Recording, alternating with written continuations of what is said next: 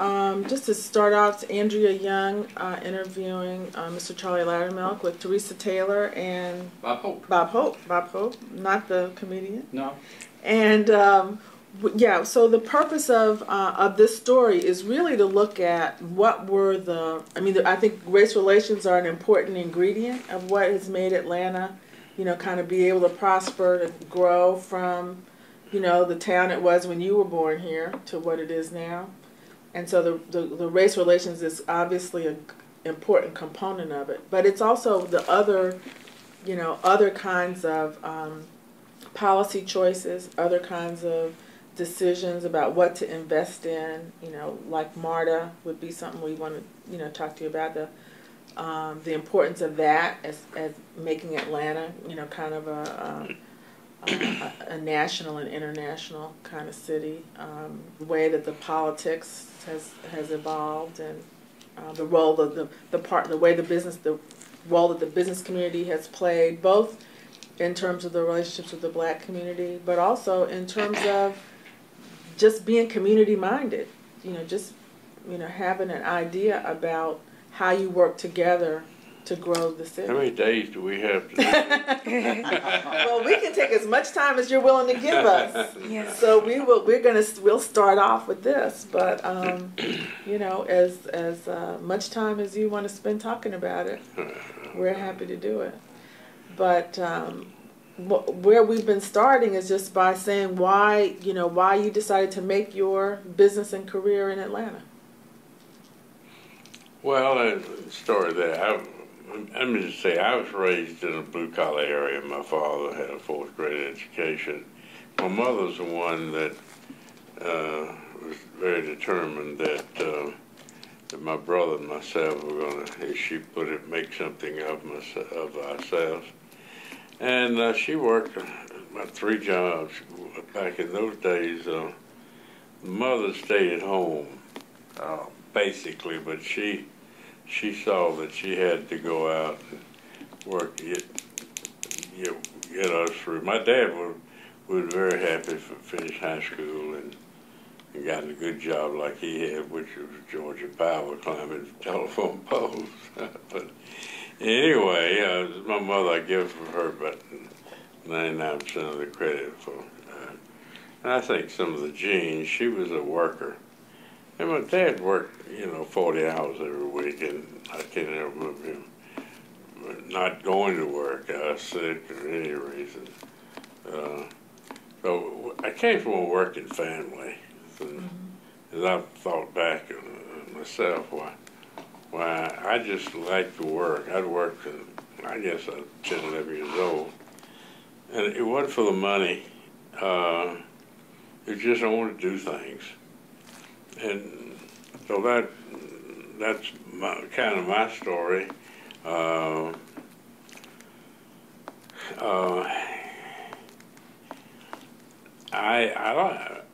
like to please people in business. So I worked in a grocery store for years. Got a kick out of that, and then, of course, I started Aaron. My mother and I. Did you come back to Atlanta because your mother was here? Because you went to university. Let me tell you that story quickly. I decided I wouldn't come back to Atlanta because at that time, if the bankers didn't know your mother or father or uncle or aunt or something, you couldn't get in the door. That was the way it was handled here, and that eliminated all of the black community and 90% of the white community. You had to have the background, so to speak. So I decided when I went off to school, I went off to Chapel Hill on a GI Bill. I went to Georgia Tech a year, North Fulton High School here, and then Georgia Tech, and then the Navy, and then the GI Bill allowed me to go out of the city. I was very upset about how everything was controlled within, say, 2 or 3 miles of right here where we're sitting, from the bankers and the chairman, presidents of the big companies. And so I didn't see having an opportunity here. But then Mills Lane came in town. I would give him most of the credit. He came in town. His door was always open. He didn't know who you were. He's from Savannah. He didn't care who you were. You go in and present your deal to him, and he said yes or no, and that was it. It wasn't any appeal of that decision. And but that changed banking in Atlanta to a very large degree.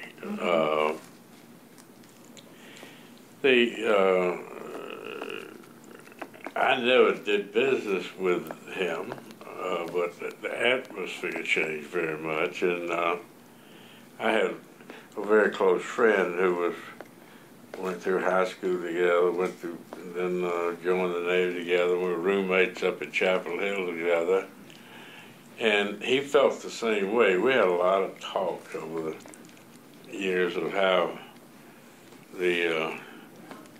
we felt this discrimination because we saw friends that we had going forward with that opportunity wasn't for us. We didn't think. But after going away for about 4 years in Carolina, then I went to work for the Pfizer laboratory and calling on doctors and hospitals and clinics and so forth. And I had great success with that, and I was promoted quickly up. Started off in Greensboro, North Carolina, and went to Richmond, Virginia as a regional manager. And that's the story how. But I'd seen a rental business when I was in Greensboro. Back then, you lived with people, widows, boarding houses type thing. And this lady, her son-in-law, had a little rental company. It still existed, I think. I call it O&B Rentals. But I always had that in my mind. And well, my mother had a tea room, and she was offered, all this I think's in the book that you read, but anyway, she was offered a big restaurant. It was in the Pershing Hotel, and she said she wouldn't she wouldn't run it unless I'd come back and work with her. We were very close. My brother was much closer to my father. But I came back, and we did very well, and I took all the cash I could get and started a rental business. Well, quick story on that. I told the guy that sold us pots and pans about it, and he said, well, I'll be your partner. So he had $500, and I borrowed $500 and bought chairs and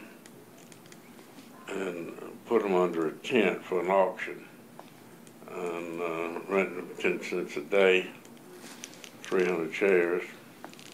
And after a hot summer that we delivered, our first order was 300. When we loaded them back on the truck and a lot of sweat, he decided he would want to be in the rental business, and so I had to buy him out. I know he regretted that later. Well, he went around town years and years saying he also used to own half of their rents. Well, I couldn't deny it. It's true. It's true. For about a week. But anyway, that worked out very well. But my point there is, I decided that Ms. Lane had opened that up. The mother had customers coming in from this area, and I could see that the atmosphere had changed. It was no longer a little small town. The town was really growing back then. So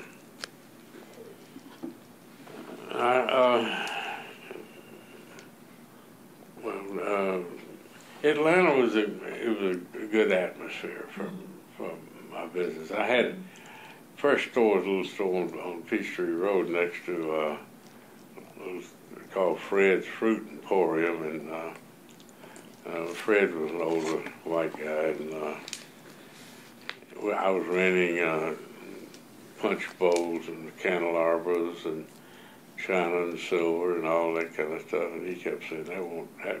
Everybody here has it. Everybody out here in Buckhead is rich. They got all that. They're not going to rent any stuff." Well, actually, most of my business it was with caterers, and I'd rent to the caterers, and so it worked out well. And then I rent tents and then hospital equipment.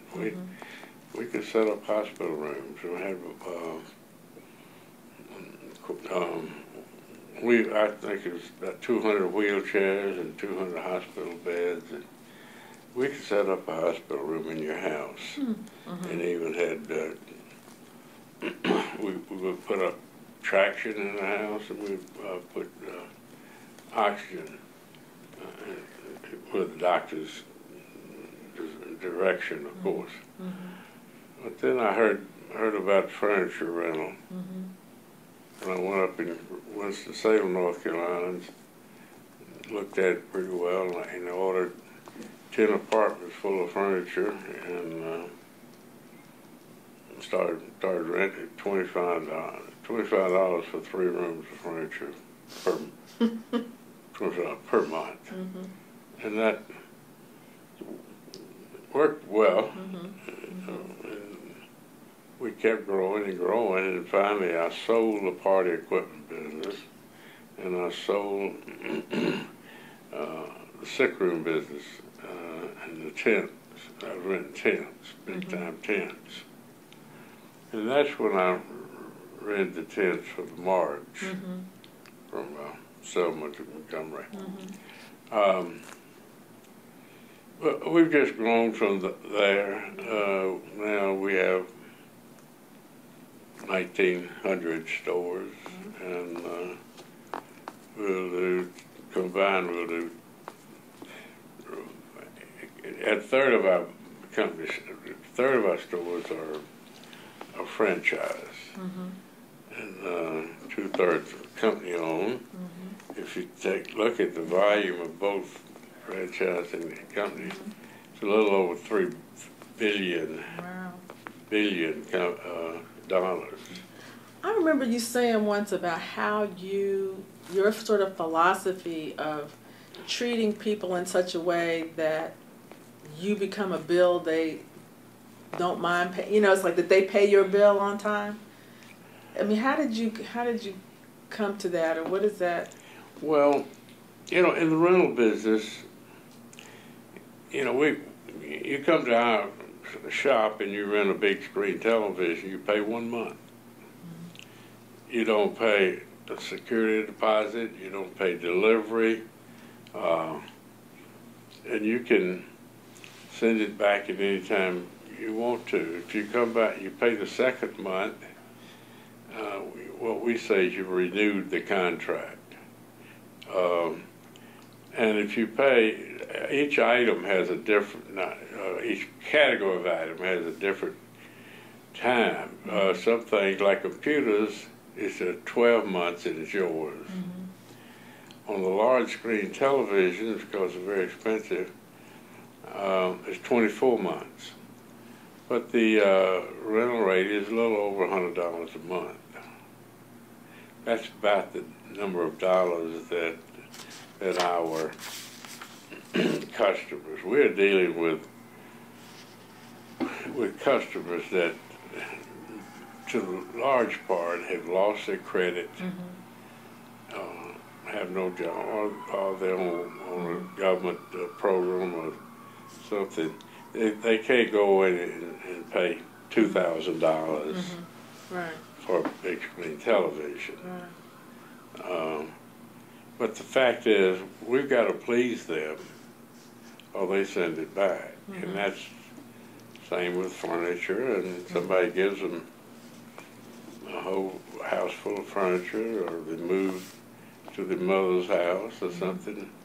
A lot of reasons why they can send it back. So here again, we've got to please them. It's a matter, I like to please the customer. And please, it's just something about, I've been in the service business since I was about 11 years old. And so I guess that's the reason we've been so successful. We've started out for a lot of rental companies, and it ended up to about 2 on the short-term rental, called rent to rent. And I've tried to figure out, why we've been so successful and so many of the others have not. And it really is that we really preach service. And we have a philosophy of trying to, first thing, take when we price an item to what we're going to charge per month. Number one, we look and say, well, no, we want, our profit is about 10%. We'll price it where we get 10% plus all expenses and everything, and pay for the item. And if we buy the item cheaper, we'll rent cheaper. And that's exactly what St. Walton did. Back then, when Sam started, example, maybe if he was selling socks for $1 a pair, and he got a break from the manufacturer, he'd cut it to 90 cents a pair. The normal retailer would say, no, I'm going to put that 10% in my back pocket. But we do the same thing. If we can get our 10%, we've got to. We wouldn't be in business if we cut it below that. Right. So, but it makes I've had so many rental companies say to me, "Why don't you raise the price? Why don't you raise the price?" A lot of them have been mad at me because I wouldn't raise the price.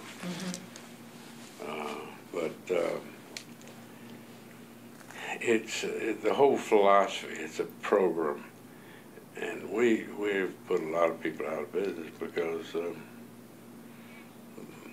they didn't see the same philosophy we have.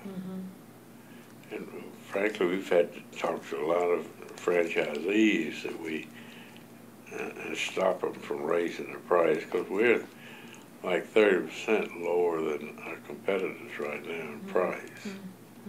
But I'm not going to raise the price until it gets to the point we're not making the 10%. Right? We make a little less. We're right at 9.5 each year. Everybody thinks, well, you get rich. Well, our margins are lower than most retailers in the world, but very few of them of the rental business are the same size we are. Right. We have grown so fast because of price. Yeah. And product. And loyalty, because if you give people a product that they can, at a price they can afford it, that and the seems to be... ability to, we have no credit checks. That's a very important part, because we get a lot of people who, and we'll tell them, if your credit allows you, or you have the cash to pay cash, we have a cash price. And we guarantee that it will meet anybody's cash price. And I love to sell cash. I mean, we're in the rental business, but if I can sell it to somebody for cash and have a 20 or 30% margin, that's money in the back pocket. That's an additional business. Because we got the product, and we're allowed to do that because we are now the size where we can get some very good bargains. The manufacturers will take care of us because we buy huge quantities, huge quantities. So as you were building the business, what was happening with Atlanta? Do you remember Hartsfield? Were you paying attention when he was there? Yeah, I was paying attention. Bill Hartsfield. We most of the white people thought he was too liberal.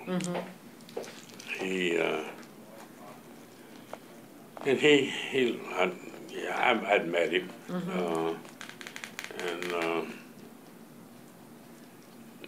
but Bill Hartsfield did 2 or 3 great things. When I was growing up, Birmingham and Atlanta were sister cities. They used to have a radio program, away from television and everything, and it was Atlanta versus Birmingham, Atlanta versus Birmingham. They would have a quiz show and so forth. But Birmingham had very poor leadership. It was controlled by steel mills. And Ford Motor came in, and they were paying, Ford was paying $1 an hour. And the steel mills was not too happy about that. So they kept Ford out of Birmingham. Wow. And Bill Hartsfield said, come on over. And they, I think the first Ford was out on Ponce de Leon, the old building. But he was very, very progressive. Another thing he would do, he decided that Atlanta would never be a first-class city if it didn't serve mixed drinks. So it was a preacher out on Ponce de Leon that was very much against any alcohol, and he would get the police out and arrest the bartenders that was selling mixed drinks on Saturday night. Hartsfield ruled that a mixed drink was the same alcohol content as wine. And he had the city council to agree to that.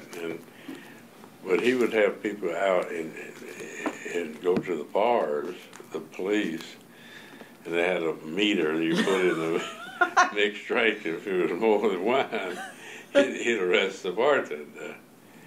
And Hartsfield on Sunday morning would go up and get the bartenders out of jail and start all over again. He was determined that he was going to, he was talking about first-class restaurants. Right. You don't have really first-class restaurants unless you have mixed drinks.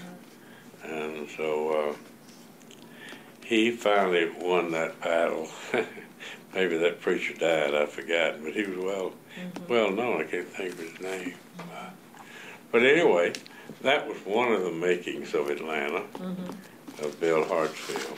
But you said the three things he did was he brought the Ford plant over, he did the liquor by the drink, the mixed drinks, and what? And you were going to say a third thing.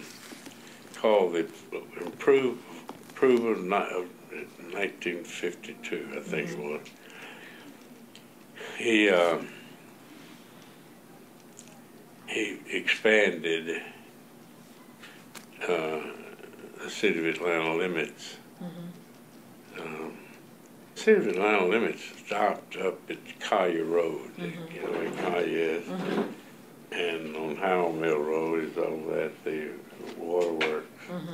That was in the city and around. And the reason for that plant, what they call it, plan of improvement in 1952. It was a racial thing. Hartsfield and the rest thought that Atlanta city limits were going to be black soon, and he wanted to, you know, bring in the white people.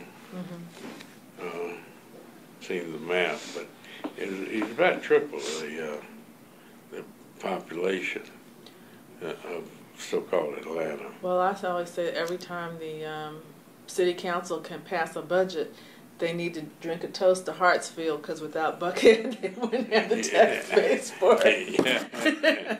I mean, Atlanta's very fortunate to, you know, that the downtown could expand and still be in the city. Yeah, and it was tough. My uncle was here, had a dry cleaning plant. He was very much against Hartsfield bringing the city limits out to a little north of here. But most anything that has gone through Atlanta goes through the white community and the black community, and that's one of the great things that's made Atlanta is you don't every issue has to go through the black community. It used to the preachers made decisions. They had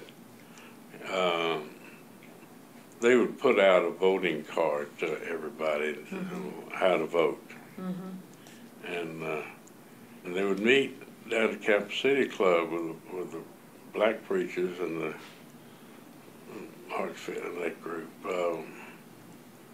and they would say now to the preachers, what do we need to get on your ballot? What they call that. Yeah, I've got it somewhere. Yeah, we know. And that worked. You know, the preachers It's the Atlanta Voters League or something. They'd say, well, we need a playground over here in this school, and we need this road paved, and this, that, and the other. And that's the way politics worked back then. Of course, now it seems to be controlled by elected officials of power. If you want to get elected, you talk to the elected officials, which has been the mayor and so on. But, you know, I have said that one of the great things about Atlanta now, if you really look at it, and I'm a bottom line guy, the white community controls most of the money, and the black community controls 90% of the votes. So we have to work together to make anything happen, and that's good. Neither one can dominate at least the politics. And the willingness, because you started off talking about the difference in the leadership in Atlanta, the willingness of people to work together. What is that? Well, how did that come about?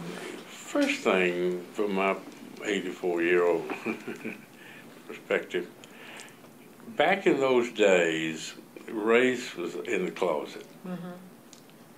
And the white community did not know the black community. The only, in Buckhead, for example, you knew the maid or the yard man, and you loved them. But everybody, all the other blacks were bad. That was just the way you heard. I mean, that came out of North Georgia and all over. My dad was the biggest racist in America. But he loved the maid that we had for so many years and the yard man.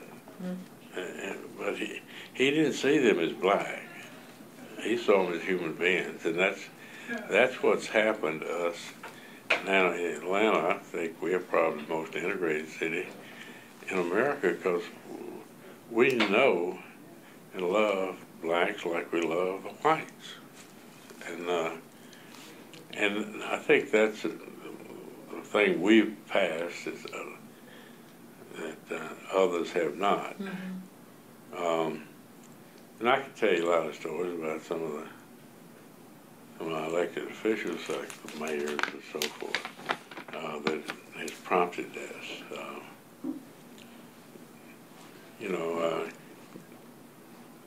Ivan Allen saw it.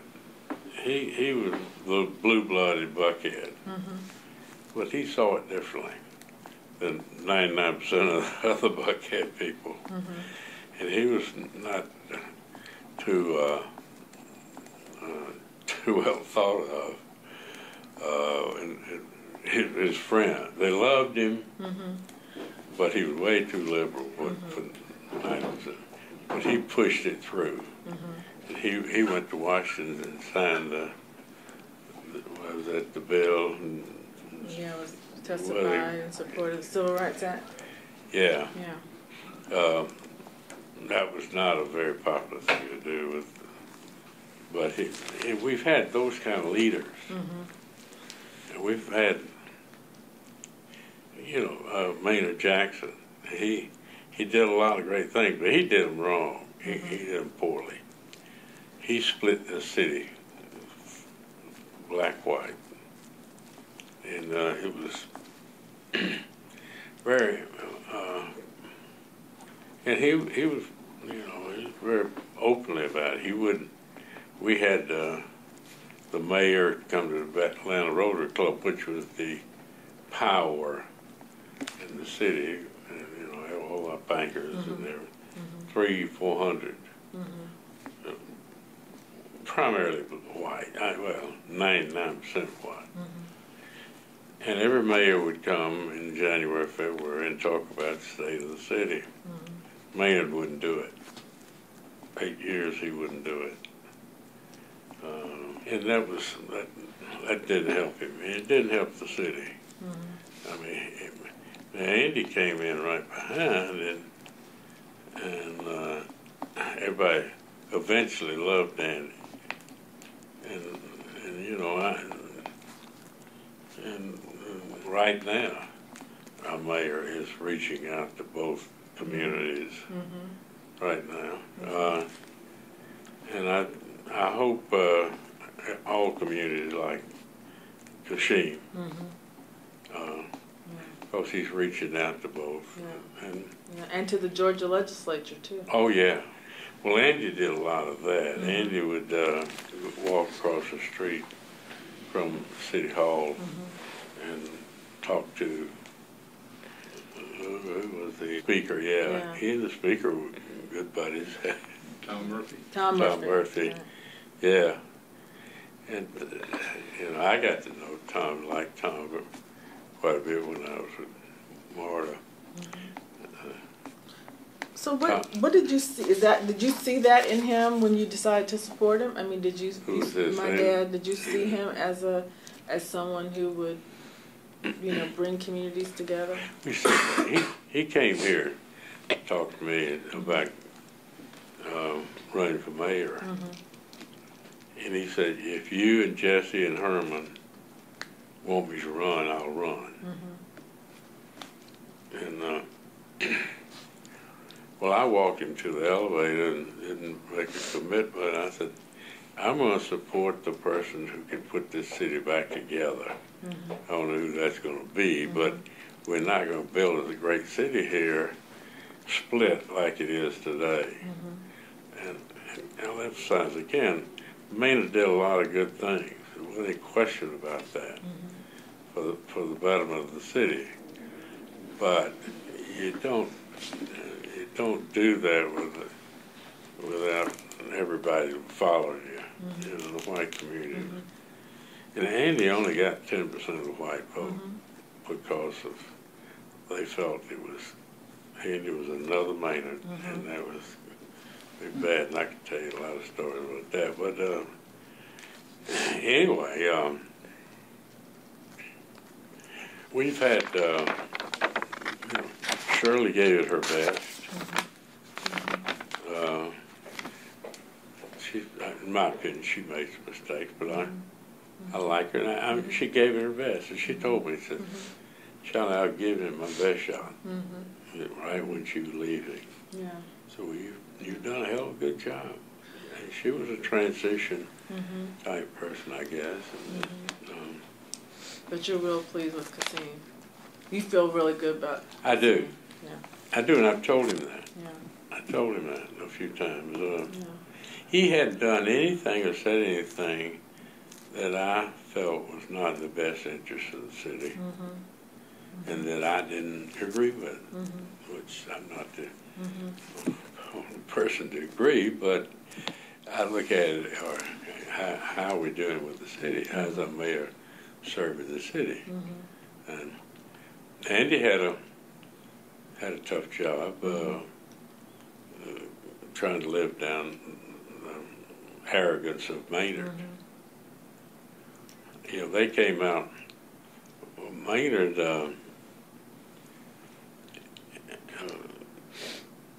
was it Jesse? Herman. Herman brought Maynard out to my office when I had a little store out here and wanted me to support Maynard. I didn't know Maynard, but I ended up, Herman asked me, Herman will ask you for, Herman, $10,000. Well, $10,000 was a lot of money back then. There was only one other person that gave him 10. But the next time I saw Maynard, he wouldn't even speak to me. And he didn't want anything to do with me. And because my thought was I was white. He was against the whites. And that isn't the way you govern the city. So how did you get to know Herman?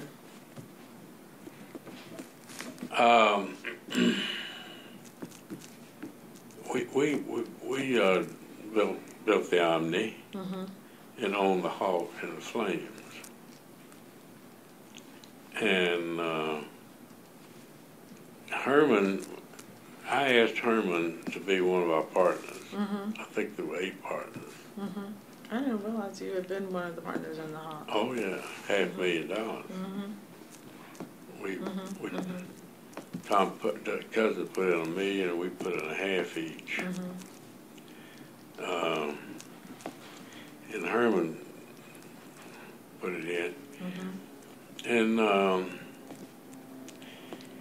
our industry, the rental business, was being what we thought was discriminated against with investment tax credit. Congress took away investment tax credit from us because some IRS agent read the law, and it says if you're in the housing market, you're not eligible for investment tax credit. And that was for the hotel-motel business, because the lodging business, because they had a lot of other tax benefits that we in the rental business didn't have. We were renting furniture, so this guy, they ruled that since we were renting furniture, then we were in the lodging business or whatever, and took away investment tax credit. You know, your dad was in the legislature at the time, and Herman says, let me take you over to see our representative, Andrew Young. Talk to him about this. I said, great. So we went over there, and he was maybe where he is now, Fair Street or something. Herman? Your dad. Mm-hmm. Your dad. You are Herman. Herman was on Fair. Yeah, and your dad came over. Mm-hmm. Mm-hmm. And the thing that impressed me, your dad says, well, we liberal congressmen are against investment tax credits. But from what I'm hearing, if anybody's getting it, you should get it. Mm-hmm. Your industry should get it. So I said, that's my kind of guy. You know, 99% of the politicians would beat around the bush and round and lie and everything else. Mm-hmm. But that's how I first met him, and frankly, I saw him once or twice after that with Herman or whatever, and he said, why haven't you helped me? Why haven't you asked me to help you? Mm-hmm. And I said, well, the lawyers are been bouncing around this, that, and the other. And I said, I'll call on you. Well, he left before the issue came up. Mm-hmm. But Fowler took his place, and Weiss worked on it and got it changed. And I was a hero with all the rental guys. got the law changed. But that's where when I first met your father. And I don't think we had any deals until we came up here to run for mayor. So did you meet Herman when he became a member of the chamber, or how did you all get to know each other? When we brought him on the ownership of the auction. So did he help build the Omni with Tom Curry? It was 8 of us. 8 of us. So why did y'all want to bring? Because that's actually one of the questions. What was the thing about why it was good to bring these sports teams to Atlanta? I mean, why was that something you wanted to be on? Well, I'll tell you. You have to go back. I was on the grand jury years ago, and we had Furman Bisher to come in.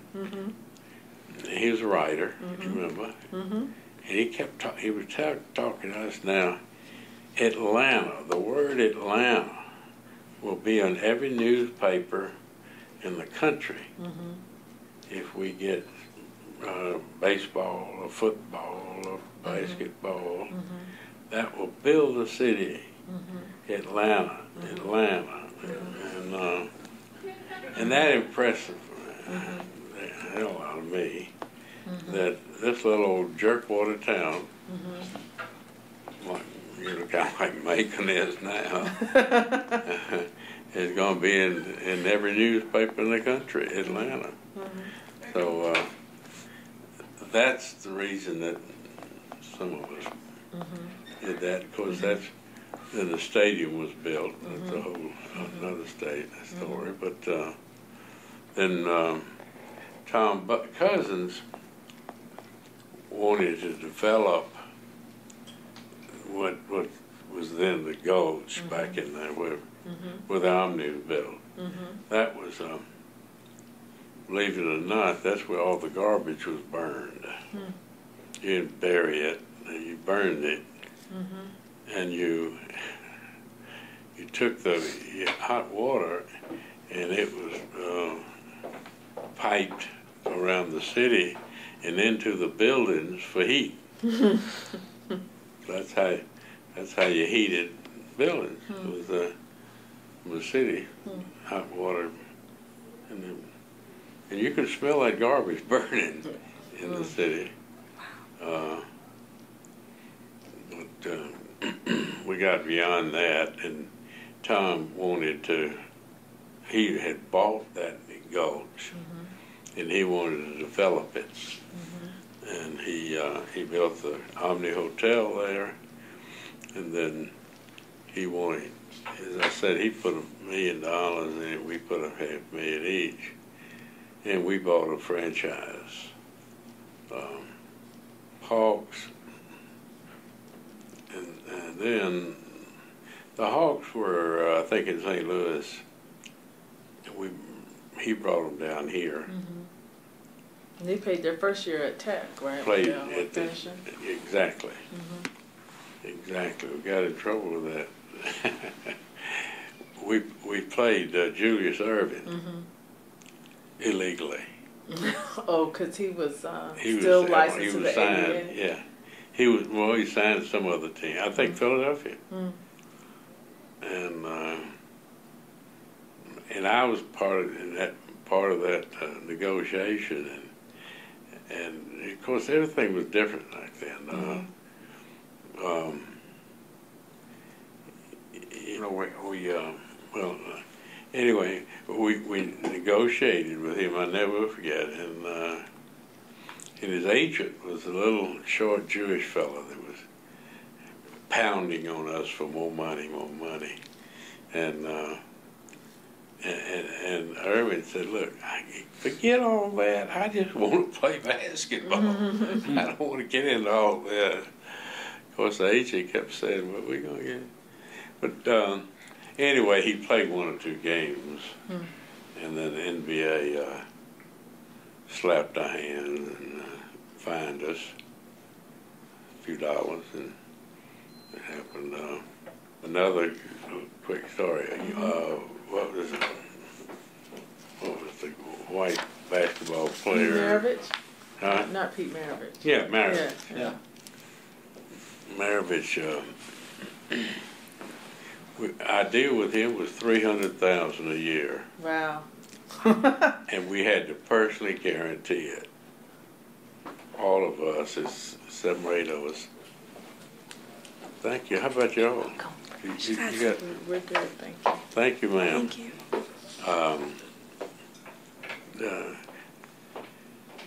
Maravich was a bad guy, but he was a white hope. Yeah. I thought that was everything was playing for the white community. White basketball, here again, it's the black-white issue put in there, but it worked well. Sell those season tickets.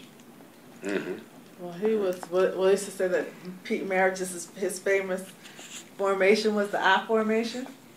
Yeah, him. Yeah. I shoot, I dribble, I shoot. That's right. That's right. Give it to me, I'll shoot.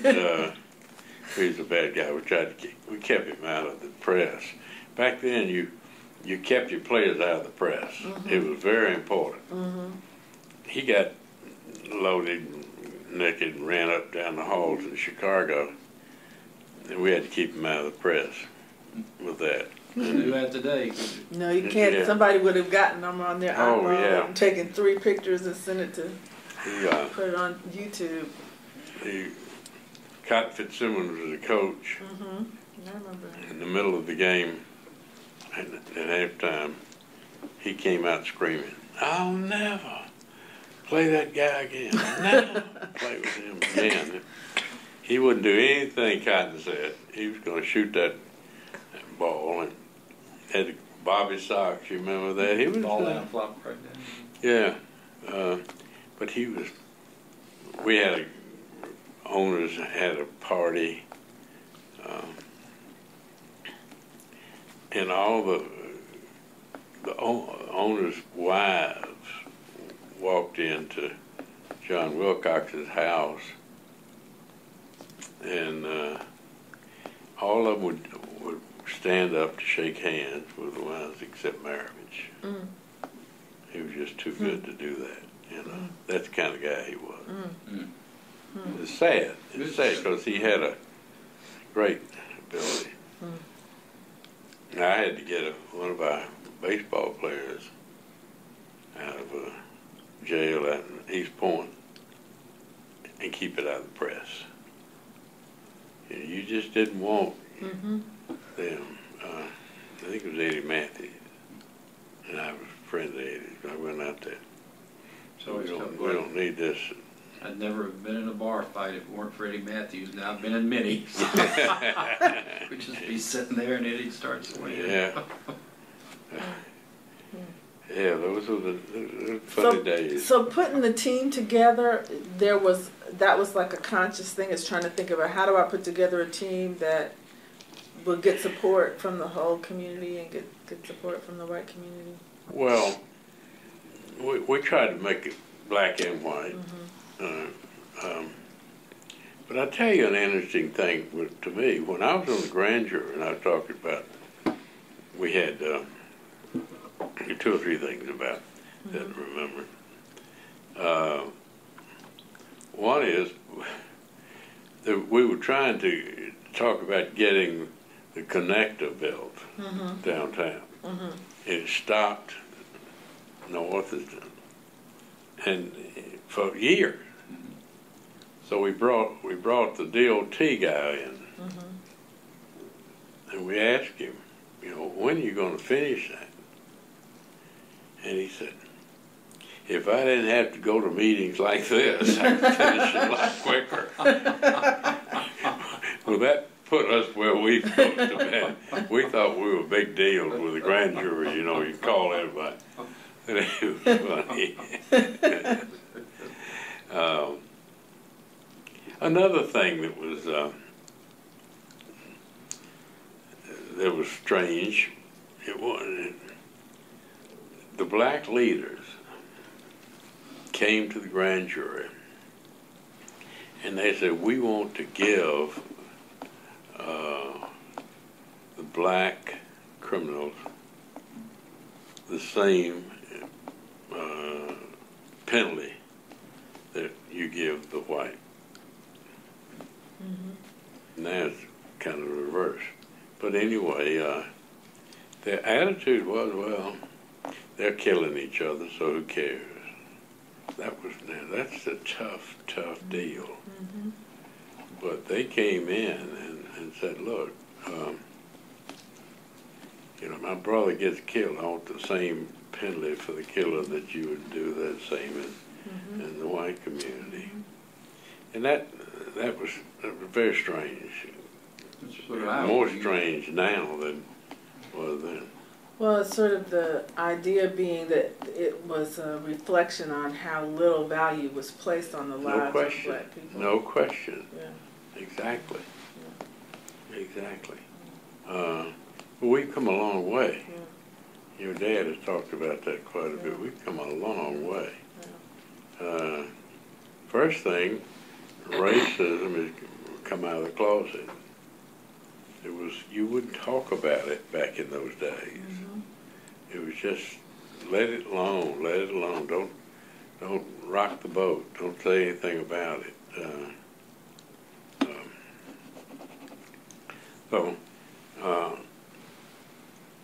I think we can all pat ourselves on the back and say, we've made this happen in Atlanta. And I think Atlanta now is probably the most integrated city in the country. Atlanta, the African American community are in all the clubs. In a lot of cities, they're not in any of the. Well, the interesting thing is, like you said, with the Hawks, but also with you go in the suites at the Falcons game. I think that's the thing where you really, I didn't know anything. The football suites are so diverse. You walk around that loop where the suites are. Yeah. Honey, it's money. Yeah. Not black, white. I know, money. it's just money. But in other communities, the black community doesn't have that kind of access. Well, you're saying there are a number of suites where we have African Americans. Yeah, sure. When you go, of course, it's come to money. Yeah. Follow the dollar. And what we need to do now, when we started, they started the action force. Right. Yeah, we wanted to ask you about that. Yeah, we wanted to talk about that. Yeah. There were 6 or 8 leaders that started that. Frankly, when you really look at why it was started and what it accomplished. It started to bring the black community into the business world, into everything that's happening in Atlanta. And 15 blacks and 15 whites. Well, I wasn't important enough to. Well, I was not asked to be in the action forum because I had supported Andy. All the whites in that group supported Marcus. And of course the blacks supported Andy. Well, I was only business guy that supported Andy. So after the election, when we were talking about the action forum, and the whites said, we don't want Loudermilk in here. And so the black community said, we do. So I went in as a black. And I was very proud to go in, because we were doing some great things, and Underground was one of them, and getting a dome built, all those these stories. But then, anyway, and the real value, in my opinion, of Action Forum was the white leaders, including me, got to know the black leaders, personal, the family, the wives, the family, the whole thing. And that was the value, in my opinion, of the Bob Stricklands and that group that was anti-blacks. Some other things came out of that, of course, but it changed the opinion of a lot of the so-called leaders. They went back and changed the opinion of a lot of people in their organization, which were the big companies. They were running. But John Cox. Did you ever know John Cox? I did. Great guy. He was. He said to me, he says, it's not one job in Atlanta, Georgia, that a black can get that'll pay $30,000. $30,000. And he said, we've got to get control of the schools and what else? The politics. When was that he? Do you remember? Gosh, it was. He'd been dead 20 years, I guess. Who's Merrill? Who was mayor? Do you think at that time? Well, it was Maynard. Wasn't any earlier than Maynard. But that opened my eyes, and I told a lot of people the same thing. You really didn't realize that. We didn't realize that it wasn't a job in Atlanta that African American get for more than $30,000. But that today it would be about 50 or 60. But anyway, that opened a lot of our eyes at discrimination and how that worked. But anyway, here again, that's history. Here again, we've crossed a lot of bridges on that. Yeah, I look at how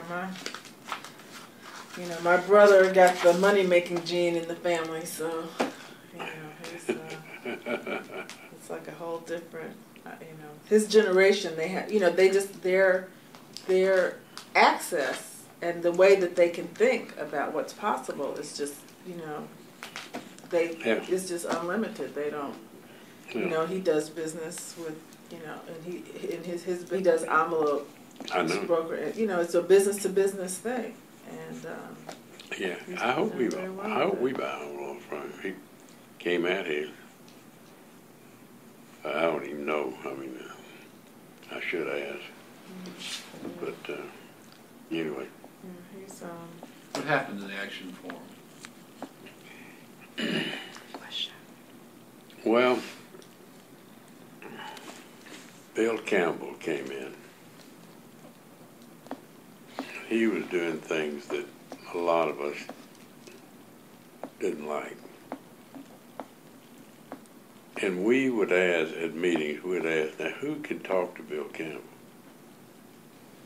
And we expected some of the black members would say, I'll talk to him tomorrow. I'll call him this afternoon. I'll go see him. No way. No way. Just, he didn't want to talk to anybody in that group. And it just, that just fell apart. Because you know, the action forum, there was no publicity. You could not talk about anything that was talked about in an action forum. But we could always, one or two could always go and talk to, of course, Andy and anybody else, Shirley. Well, Shirley wasn't in the picture at that time. But it just fell apart at that point. And I was co-chairman when it just kind of fell apart, I'm sorry to say. Greg Branco was the other co-chairman. You always had a white and a black as co-chairman. Well, I never knew that Greg was on the action forum. We were the co-chairman when we just stopped meeting. And who are some of them that were on the action forum, just from some of the names? Good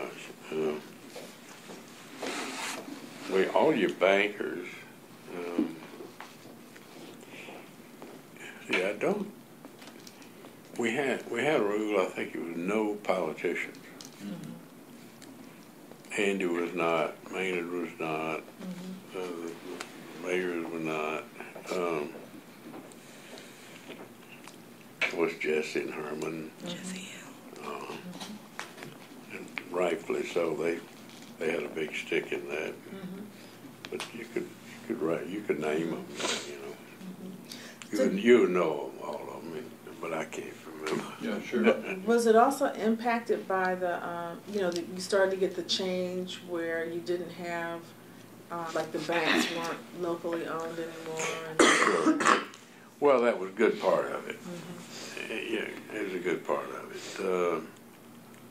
You used to could talk to 3 or 4 people in the city, and that would be it.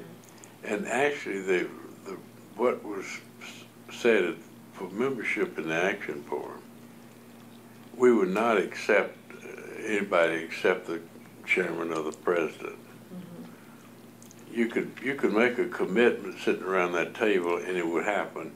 You didn't have to call Charlotte or New York or anything else. You could speak for it, and that was very important. Because we lost all of that. Lost that because of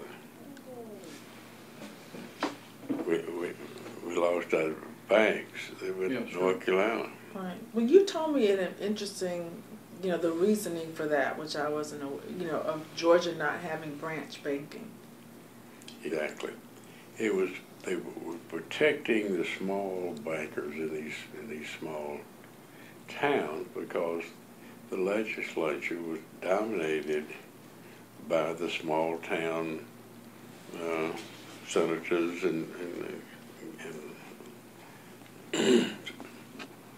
that was in North Carolina didn't have that restriction. We tried to get around that restriction by taking 10% of the banks would buy 10% of these little banks and around, but that just really didn't do it either. It didn't do it. And we had some strong leadership up there. What was the guy's name? Yeah, Hugh McCall. he was he was ex-Marine. Yeah, he was a power. He was a power. And, college together. Really? Oh, really? Carolina. He went to Carolina. Wow. Yeah. So what would you say were the sort of 2 or 3 things the Action Forum accomplished when you were Well, he played a role in MARTA, for example. Played a big role in underground Atlanta. Well, very few things that happened. I can't remember anything that the Action Forum was against. But it was just, it's unwritten. It was just unwritten. You just, but it was so, we would say, all right, White John, what do you think? At Portman. Black John, what do you think? And it'd be John Cox. I mean, we had that relationship, white, black, you're friends, we're all friends, we're all in here together, and this, that, and the other thing. So we got a lot of things done, kind of under the cover, because we agreed on it, and we knew it wasn't going to be in the press. and people were faithful to that, of not speaking to the press. Oh yeah, no question about that. I don't know. I would probably have a vote to get them out if they were there for the publicity of it. That's. But first it met on Saturdays, Saturday morning, Where did it meet? and then it moved to the Commerce Club on what was it? Monday morning, Wednesday morning, I forgot which. But it always ended at 9 o'clock where you could go to work. Start at 7, we go to 9. Where? Commerce Club. Commerce Club, that's what you said. Top floor of the Commerce Club. Millsby Lane built that. Yeah. Atlanta was a much more cohesive place back then, I guess. Right now, you had one that, I don't know how you address the Johns Creeks and all these disparate areas that claim to be part of Atlanta, then don't claim to be part of Atlanta at the same time. That was not part of anything. I mean, you wasn't splintering off. Yeah, Atlanta really was had it together. Right now, it's kind of splintered. It wasn't any debate between Fulton County and Atlanta. They splintered off all the towns because, being blunt, it was a black leadership. Two or three of the black women were saying a lot of different stuff, and one of them cost the city $20 million. Fulton County Commission. What was her name? Emmy Darnell, I believe, or who was the other? Oh, I think it was Emma. Yeah. What happened when they're going to put the tunnel to hold The sewerage? Spent $20 million for the research and engineering and everything to put it south. And she went out there and told all of them that all the germs coming out of the north side of Atlanta was going to be stored underneath their house, and going to be everybody going to get sick. And city council stopped it and of course built it up here on the north side. But no germs going out. It's hell. So they're pretty well down there. Yeah, so they're already germed. But she, $20 million. Tell you what, you know, you can do that. It's one of my how one person can carry the thoughts of millions. I mean, you start with Hitler, and then when that Dr. Jones, he carried 300 or 400 people down in Guana and had them drinking it.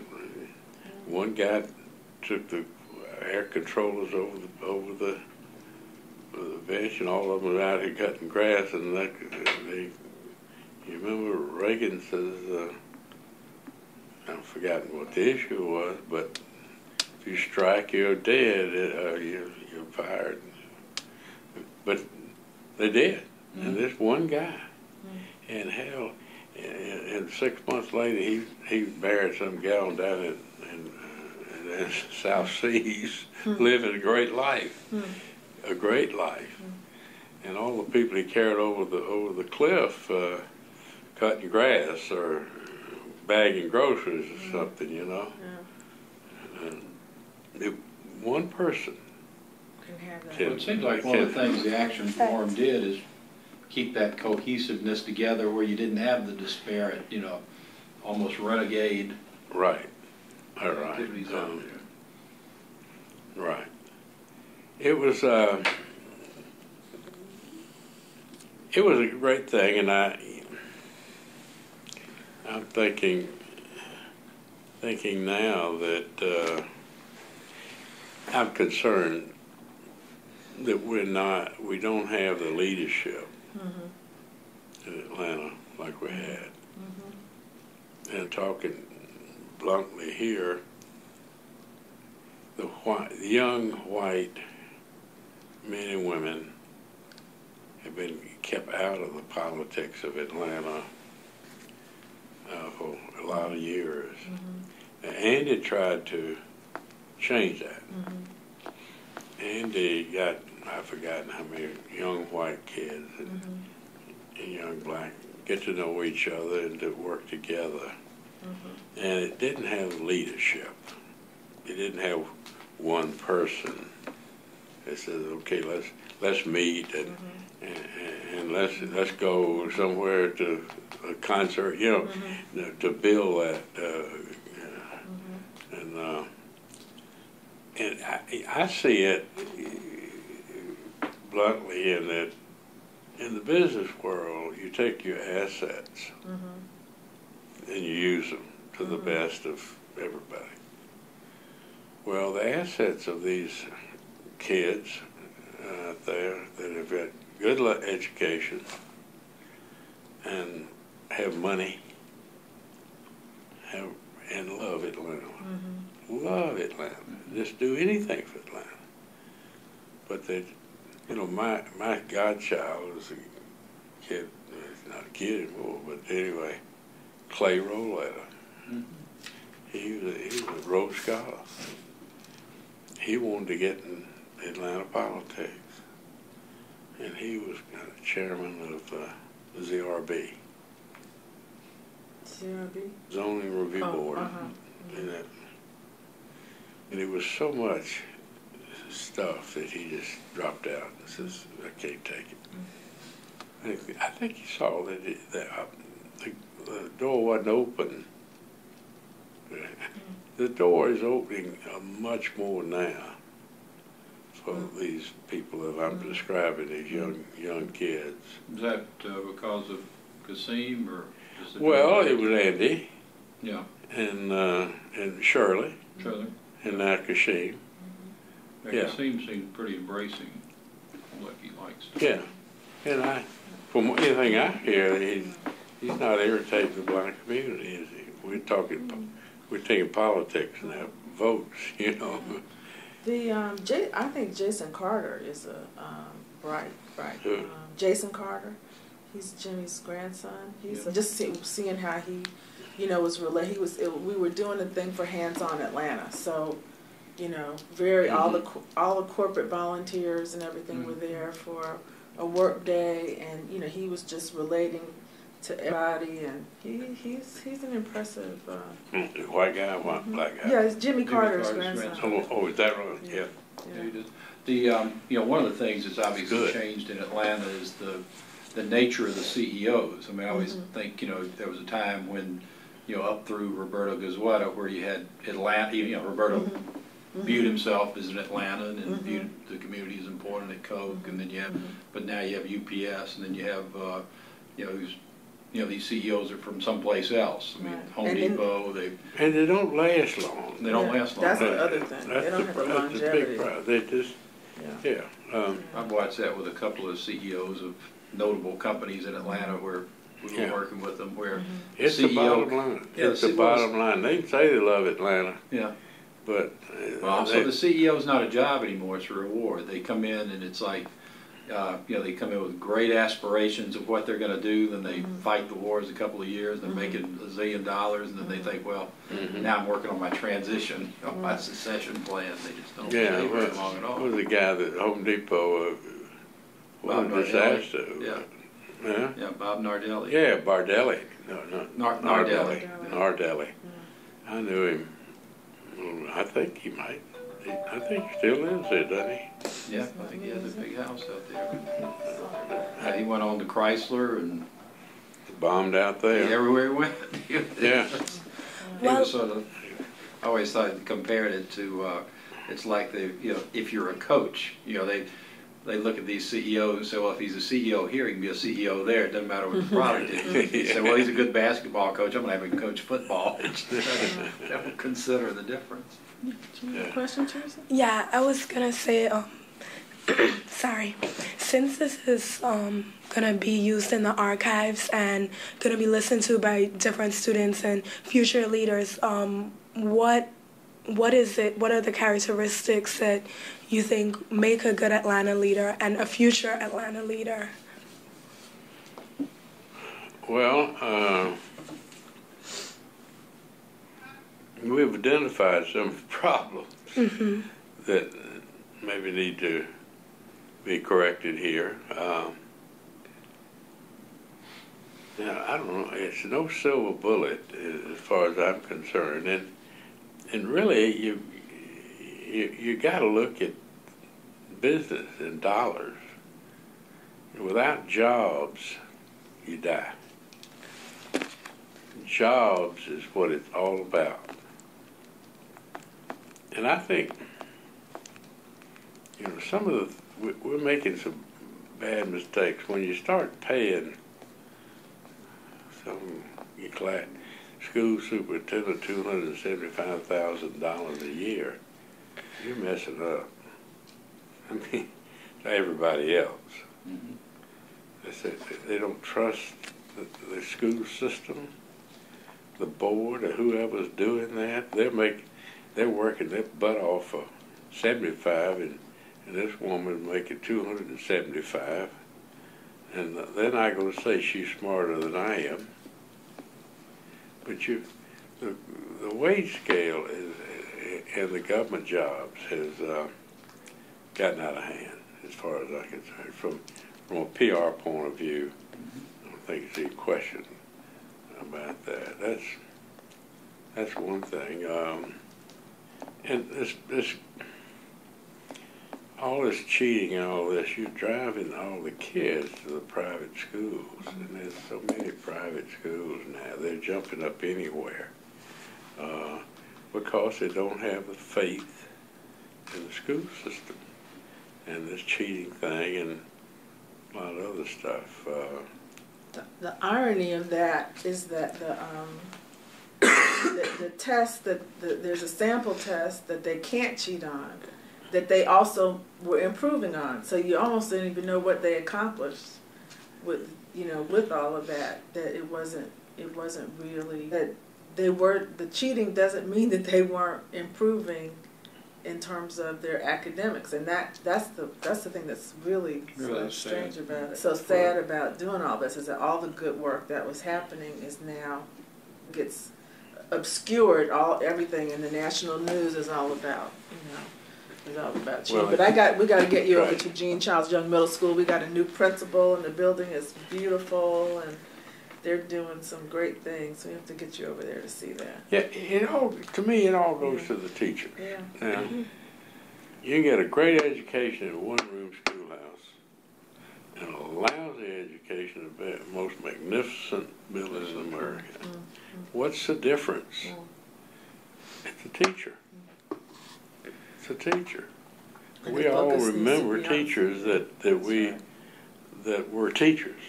They were not there just to have a job. They had concern for you as a human being and the whole thing. And so you got to look at the teachers. Now, years ago, Maynard Jackson put me on a future funding commission. The purpose of it was to sell a bond issue. But we brought in the different people that figured they needed money, and we would put a number on how much money this the waterworks needed, and how much money streets needed. And this one guy that was on the school board says, "We don't need money." We said, "Wait a minute, everybody's coming here with money." He said, "We have property we don't even know we own." He says, "It's not money with us, it's tenure. We have, this is way before integration. He said, we have teachers that are lousy and doing bad things, but we can't get rid of them because of tenure." So, there's nothing we can do about that except trying to change tenure. But thank God business doesn't have tenure, and I think that's one of the problems we have here. Well, it's tenure, and then also there's no lateral movement. So you can't, the people who work in schools have always worked in schools. They've never done anything else. You can't move in and out of it. So you can be, like my sister, she left IBM. She had an engineering degree. She worked for one of the top companies in America, but she wasn't qualified to teach in a high school. It's amazing. And that's because she hadn't had the because she didn't have a teaching certificate. Oh. So you have somebody so she ends up volunteering, with teenagers at church and things like that. And, such a waste of talent. Waste of talent.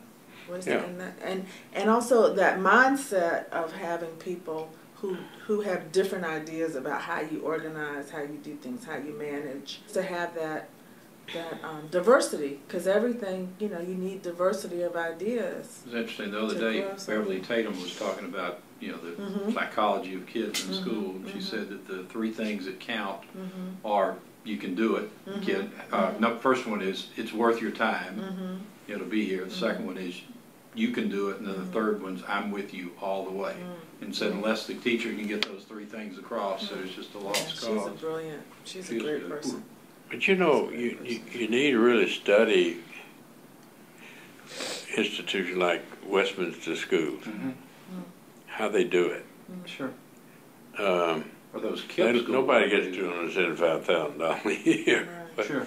Anyway, I've had when I was growing up, we had teachers that wanted to teach. Oh, absolutely. And you didn't disrupt the class because the principal just told the janitor to go out and cut me a switch. And that was it. I dated a gal 3.5 years, who was a teacher down in Tifton. She loved to teach.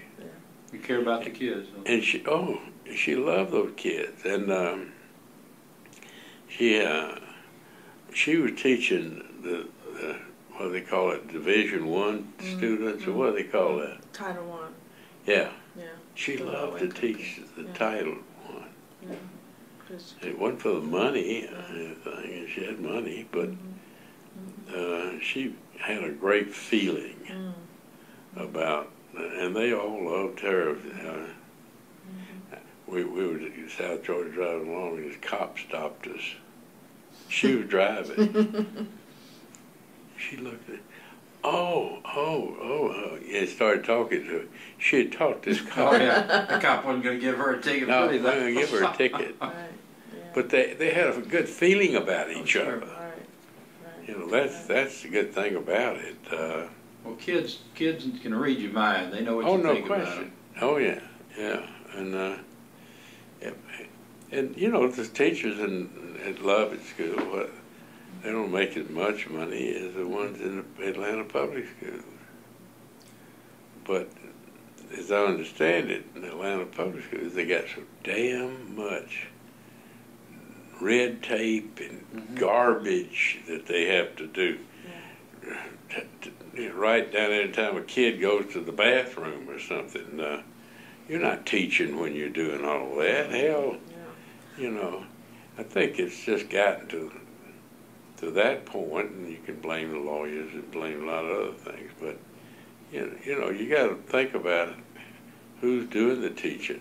Have you been through one of those KIPP schools? I think there are, what, 4 or 5 in Atlanta? Yeah, KIPP is a good... Yeah, knowledge, what is it, knowledge is power, something, but those schools, they go in the inner city and the kids are selected at random.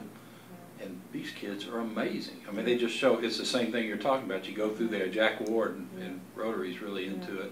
He took me on that tour, and I'm thinking, this is incredible. And they love the school. They love it. They just have a passion for it, and they have like cheerleader type chants to learn. I mean, it's really very motivating. So with Teresa's question, if you, I mean, for you know, young leaders today though, and you know, what would you say kind of has made Atlanta the kind of place that could grow the way that it did and create the... Well, I'll give you an example of a business community and your father. He called me one time and said, you know anybody at IBM? He said, IBM's going to build a major building, and I want to keep it in the city. It looks like they want to build it out on Marietta Highway. And I said, well, yeah, the vice chairman and I were classmates at North Carolina, Paul Rizzo.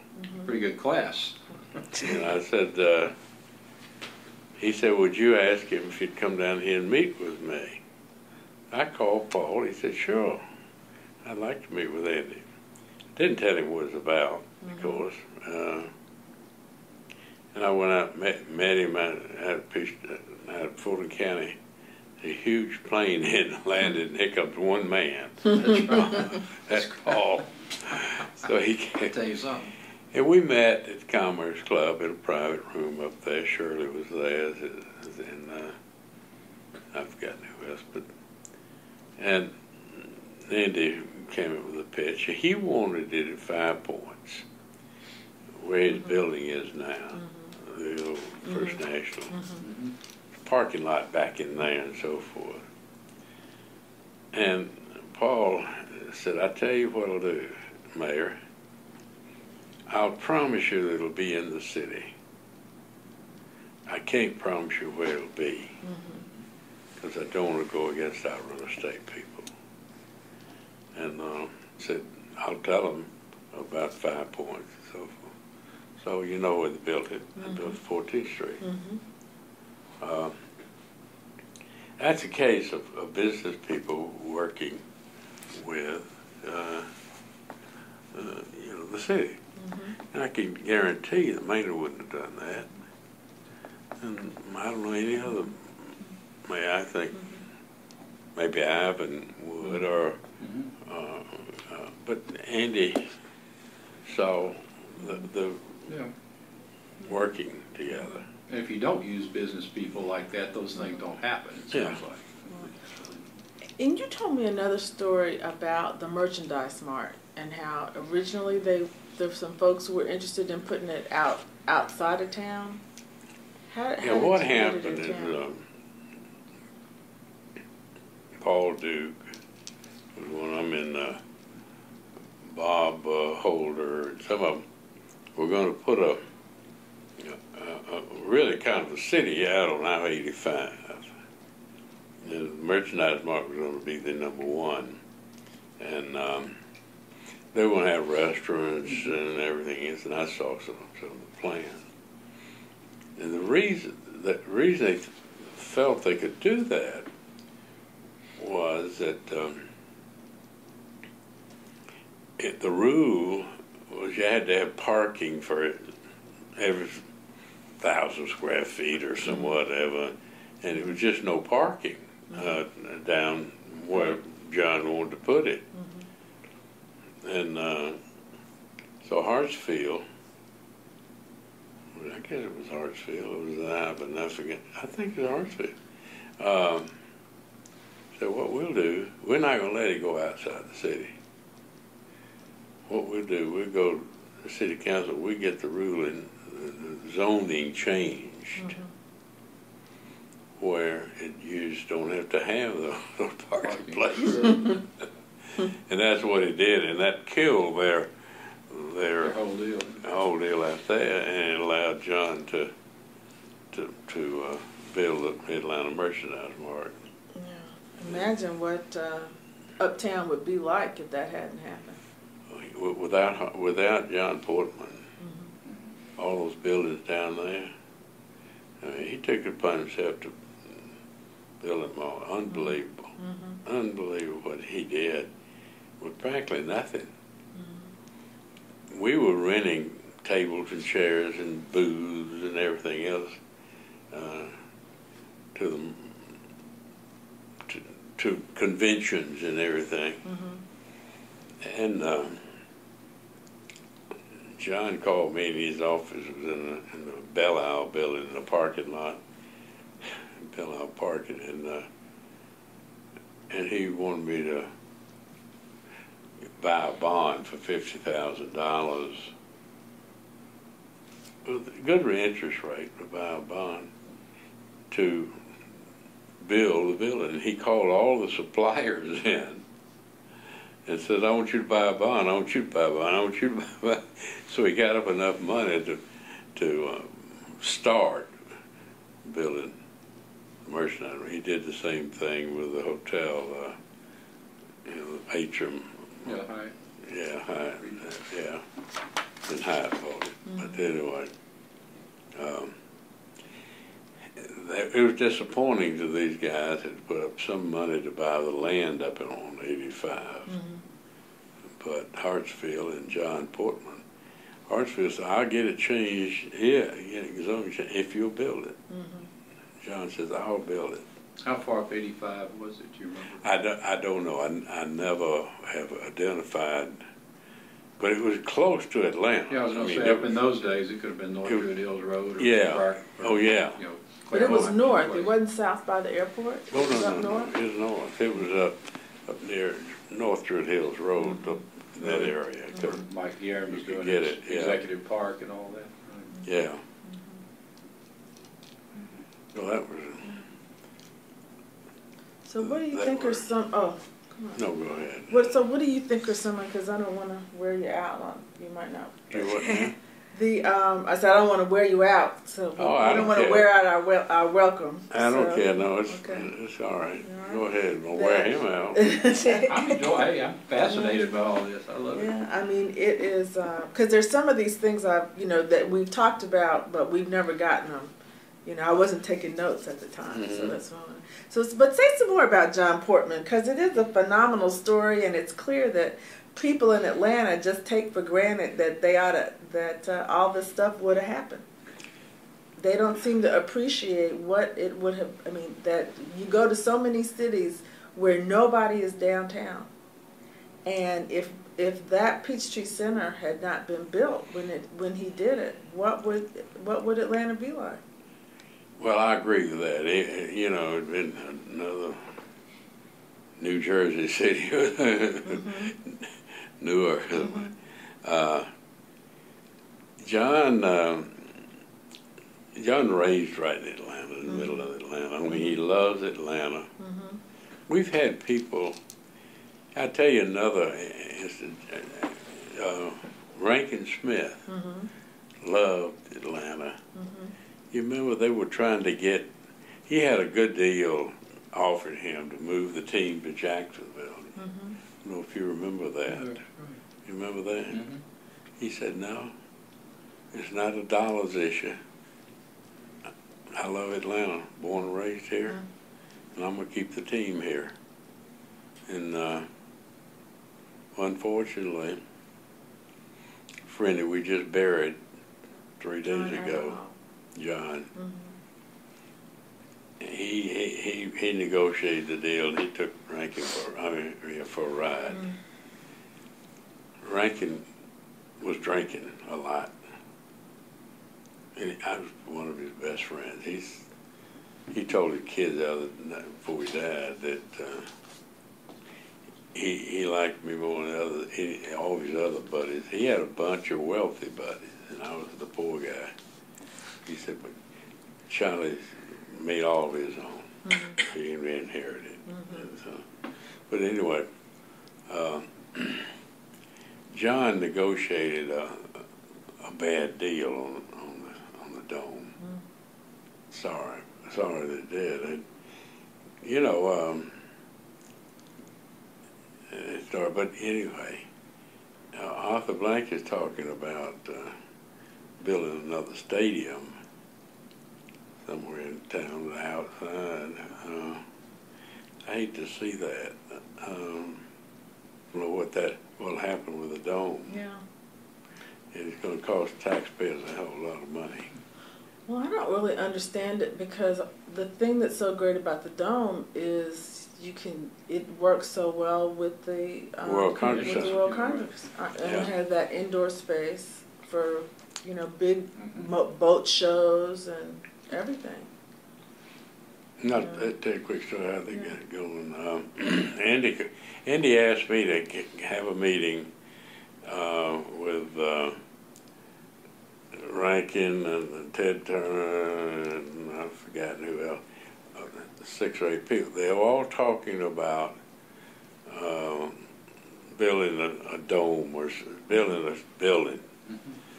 And we had the group, Georgia Tech, Bill Curry was there. And Tech was talking about building it over where the steel plant was, which is now Atlantic Station. And so forth. We couldn't do that because it couldn't serve alcohol. Yeah. And but Andy says, look, I got Underground Atlanta on my plate. Let me get that off my plate, and we'll attack this dome deal.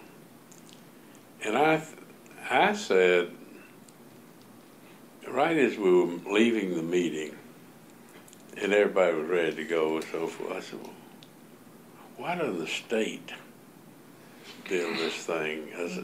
The Falcons is a state building. Now, Rankin, the Stadium Authority was a bad group.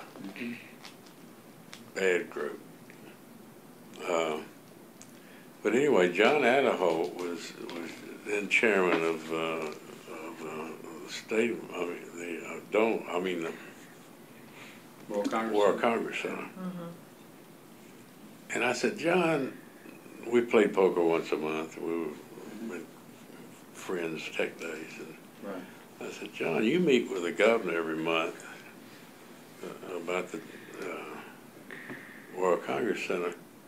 Throw out the idea of them, of the state building this dome.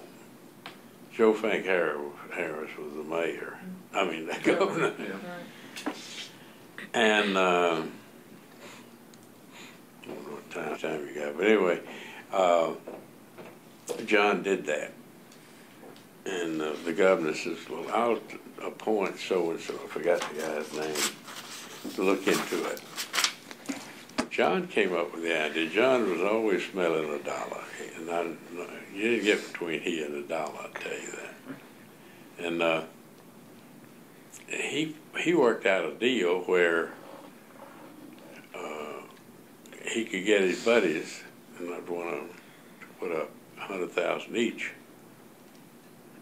and it's going to be for a profit development. And one of the quick stories, he asked J.B. Fuqua for $100,000, and J.B. said, "Well, who else is in this thing?" And he named all of us, and So, well, there's no one there would embarrass me. I'll do it, but under one circumstance. John said, what's that? He said, I don't have to go to any Falcon game. You have to know JV to appreciate that.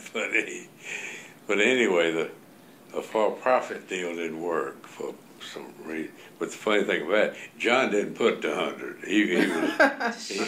He was exempt. That's because right. He was collecting it. I didn't know you could do that.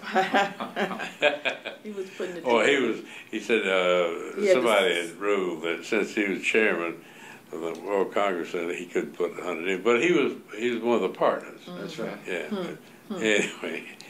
Anyway, that's how the dome got built. There's other stuff in there, but Johnson, what was his name? Johnson was chairman of the Stadium Authority. Leroy Johnson. He came over and laid John out and says, "No, what you're doing, we've got a black power group at Stadium Authority, and you're killing our black power group, and you can't do that." And John talked to some people, said, "Do it." So it was done. But it was controversial. Let's put it that way. It just didn't get built in a hurry. We had some preachers that loved it and others that didn't, but he bulldozed it right on through the legislature, and he John did. John, yeah, and Joe Frank Harris didn't want anything controversial. Sure. In his years his personality, his years of being the governor, and he didn't want to take a position in that. But John and some of us forced him into it, and he finally did. Now he takes credit for it. I would say that dome's one of the great economic drivers. Oh yeah. People just don't know. Yeah. I mean, I was looking at just the 3 or 4 things that the MARC does every year, the economic impact of it on you all statements from the America's MARC. Yeah. I mean, $500 million in economic from one of the MARCs. All that you've done too to keep all that stuff downtown. You know, Andy and I on the MARC board. Did you know that? Yeah. So the MARC's been a big deal. Huge. Yeah. What was the question? I forgot. Well, I think we started off talking about Portman. Oh, but John. then we were talking about the you were talking about Rankin was another kind of unsung hero, someone who loved Atlanta. That John loved Atlanta, and Rankin Smith really. So he brought the Falcons, Rankin. He bought it. He brought. Yeah. He got it. Yeah. And he had partners. Paid It's $16 million. 15 million. I think it was, But Rankin was, he was our rich friend. All of us, we were all kind of wild, but he led the group, and he had the money. So there was. They were looking. Pete Rozelle was the chairman of the commissioner of the league. And he had a feeling that he wanted all the owners to have it be a family ownership, to be a family with kids that could take over the ownership when the others are gone. That was his. Well, that didn't last too long, but he interviewed Rankin's kids and liked both Rankin Jr. and Taylor. But anyway, Rankin, whiskey got Rankin. And when he was sober, he was the nicest, sweetest guy in America. And he would do so many things. He was chairman of Lovett. And he'd get kids that love it and deny it. Just deny it.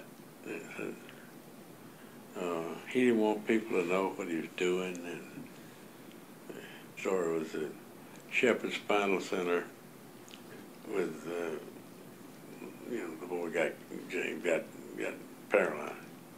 He wanted to go to a specialized hospital out in Denver, which now Shepherd Center has emulated even much bigger. Right. But Rankin was going to loan Shepherd the plane to take him out there. And I was renting hospital equipment back and got a special chair to get James in you know how you get in a plane. But anyway, Harold Shepherd kept saying that, Rankin, we're going to pay you. Rankin, we're going to pay you for this. Rankin said, if you say that one more time, you don't have an airplane. I'm not hearing it anymore. That's, wow. He's that guy. Hey, another thing about that, the Shepherd deal, I don't know if you read, but, he got paralyzed in, what was it? South America. Yeah, Colombia. Right. He went in, he was surfing, and the water went out from under him. He went down. They went to a little hospital, and they say the windows were open and the flies were running in. He was paralyzed, laying up there, completely. And he went to Bo Calloway, the Secretary of the Army.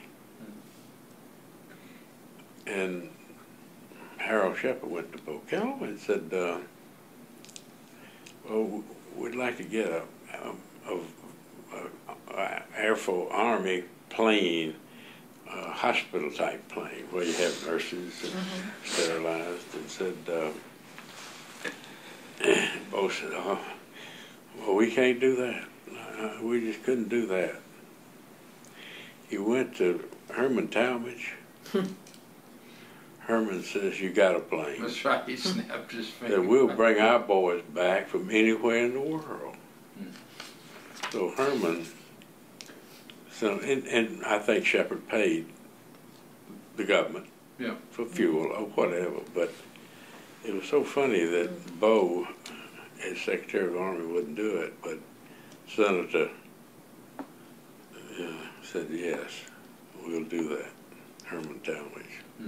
So that's how Shepherd Spinal Center came to be such a big deal? Yeah, sent it out there, and James went out there as paralyzed. I went to see him. He was laying flat. I don't know whether they used to rent him, but anyway, you'd have a patient like this, and then you turn the frame. You take that off, and but they out there, he was Craig Institute. They had James up in a wheelchair, and then got a walking cane.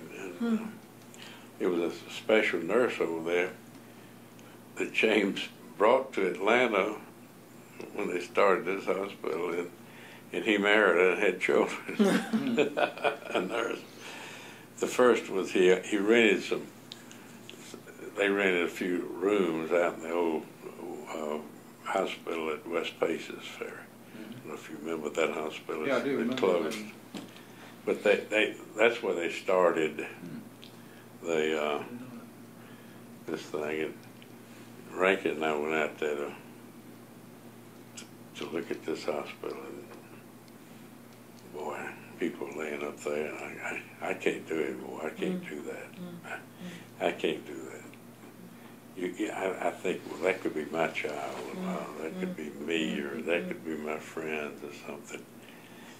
It's money, but I can't do that. And Rankin was the same way. He said, I just can't do this again, Atlanta.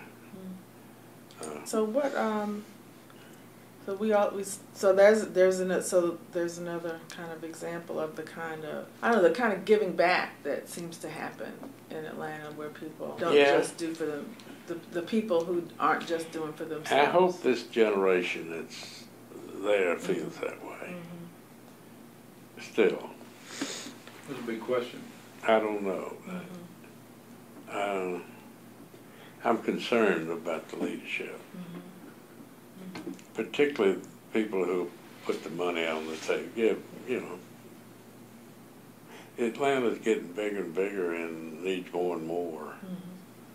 I'm not sure that I was proud that some of the Atlanta people put big money out for the Olympics. Disaster. Bill Campbell made that a flea market disaster. Honky Tonk Olympics. Yeah.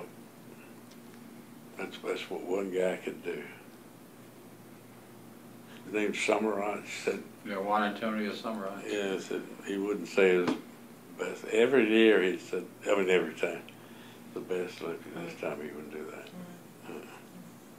But it was the biggest. It's still the biggest. That's true. In terms of athletes and attendance.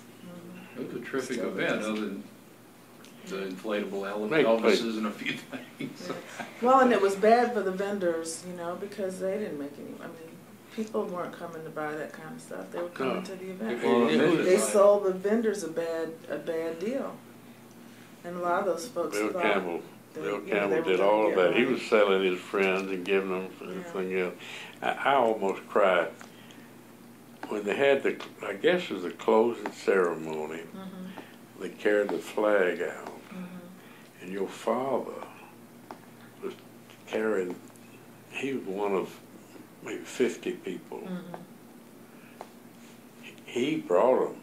Yeah. He should have been up with the so-called the Billy Paynes and that group up there. Yeah. And I don't want to take anything from Billy, but it wouldn't have happened. Right. Now, Bill Dahlberg and Andy Young made those. Huh? Said until Andy Young and Bill Dahlberg bought the idea, nothing was happening with Billy at all. Well, let me tell you that Billy went to see Andy about having the Olympics. And to Andy's credit, he said Andy he thought big. He was a dreamer, and it was kind of a dream to have the Olympics in Atlanta, Georgia. Oh, yeah. I mean, like Yeah. Olympics in Macon or something. Right. But he says you go out and see Charlie and talk about the business community and see if they're for it. We met at the Cherokee Club, a room right up the steps on the left. It had about maybe 10 people, and there, and Billy didn't know any more about the Olympics than anybody else. Well, he knew more of something. But hell, we didn't know the Summer Olympics or the Winter Olympics. That's right. I mean, That's right. Olympics wasn't anything we dreamed about or thought about. No, But, you know, Billy said, now, the Olympics in '96 will be in Athens. That's the centennial of the new Olympics. Right. Well, I didn't know the new from the old, of course. And it says, then we're going to go for the next year, and if we don't get that, we certainly will go for the next. We'll get it the next, so we'll go. And I started thinking about how many years is that? Long way down the road, It was about 12 years that we had a shot at it. And I called Billy and I said, look,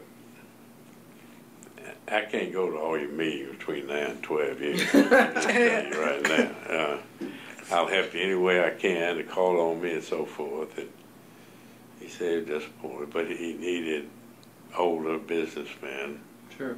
And he said, I'll get a advisory committee together, and that's kind of what he did. And we helped. But I went with Andy 2 or 3 places where he was gathering up the votes. And without that, it wouldn't have happened. No, it would not have happened. And did you ever go to anything at the house where they were entertaining? I went to 1 or 2 of those, and one of them was at Georgia Pacific Building. One meeting I remember.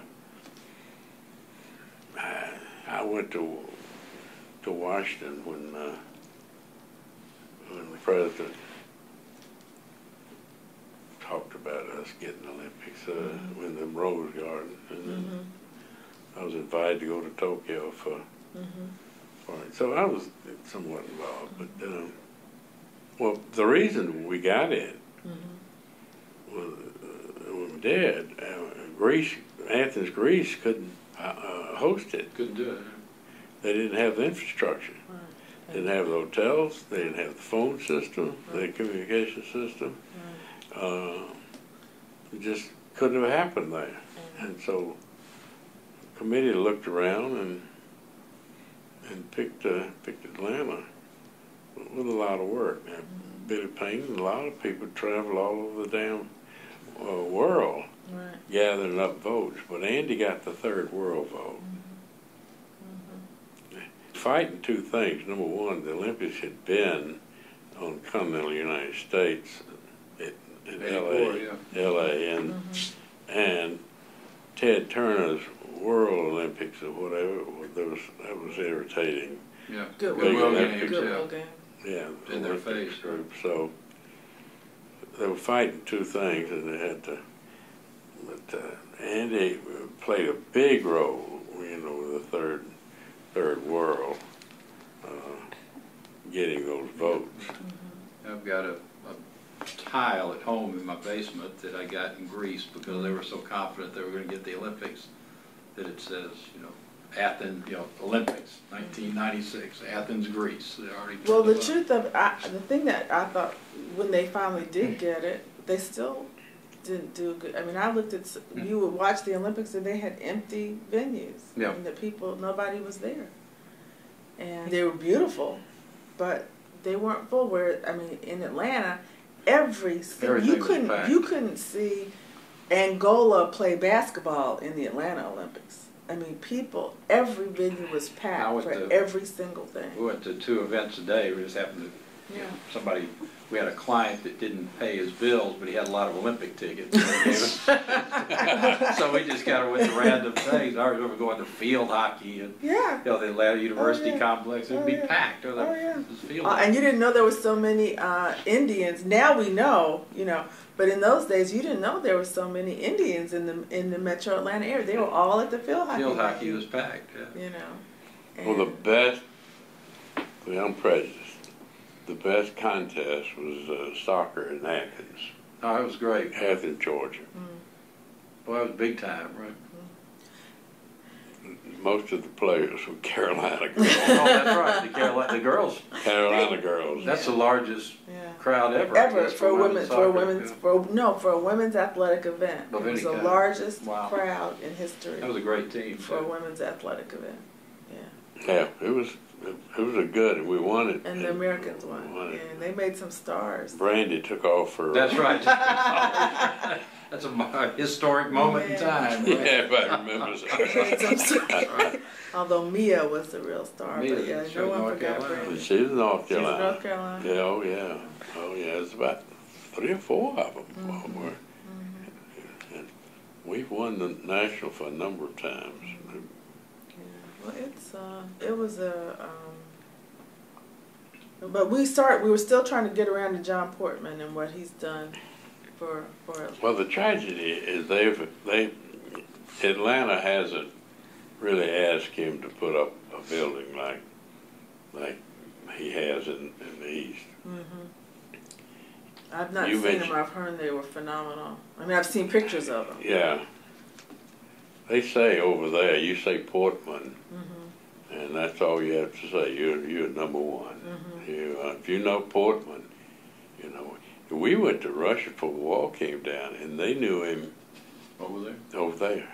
When we got off the plane in Moscow, some of the architects wanted to meet John. Big. His name is Big. He's in the middle now of a 151-story building, which would be the second largest in the world. Wow. In the middle, he had bad luck. He had an earthquake, and he had the Portland Hotel in San Francisco. The earthquake came up, and he had a little over 100% occupancy. and the next day he had 0. And that was tragic, because nobody's going to go up on it. Right. You know, it didn't bother the hotel, but The higher yard. That's the one. yeah, you know, kind of, That's the one right in Embarcadero, right in downtown. I don't know. Yeah. He had a big deal. He had a black tie. And I wouldn't go over there for that. I'd go over there for hotel dedication for black tie. But anyway. Yeah. But in terms of Atlanta and do you remember when he was building the Hyatt and the Peachtree Center, and kind of what the thinking was around it? And did you say something that he originally wanted to build it in 5 Points, but you couldn't get the Muses property? No, that was a banking deal. That wasn't John. Okay. Yeah. Oh, that's a tragic story. They gave the building to the employees, and the employees elected one guy. I can't think of his name, and he would not sell that Muses building. Was it Muses? One of the clothing stores. He wouldn't sell it under any condition, and they had everything else. Everything else, except this one building. It was right in the middle. Yeah, right in the middle. And you know, that was not good. But we've had good cooperation from the landlords. Basically, we hadn't had any real bad landlords that I've read about in other cities and so forth. That's the worst one, and tragic. We had my son and I had got involved in the ones in Buckhead, landlords. Yeah, that was we bought the properties. Wow.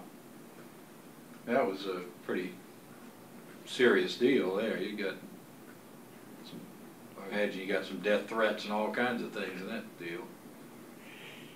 I was very concerned. Yeah. He was closing up these bars that were selling dope and all that stuff, and I was very concerned. But he was closing them up. What we did, we went to the landlords, and he got government agencies involved in zoning and everything. And one guy, Bart, somebody who was a Georgia Revenue Commissioner, they put policemen up in our building with cameras down looking at all of this.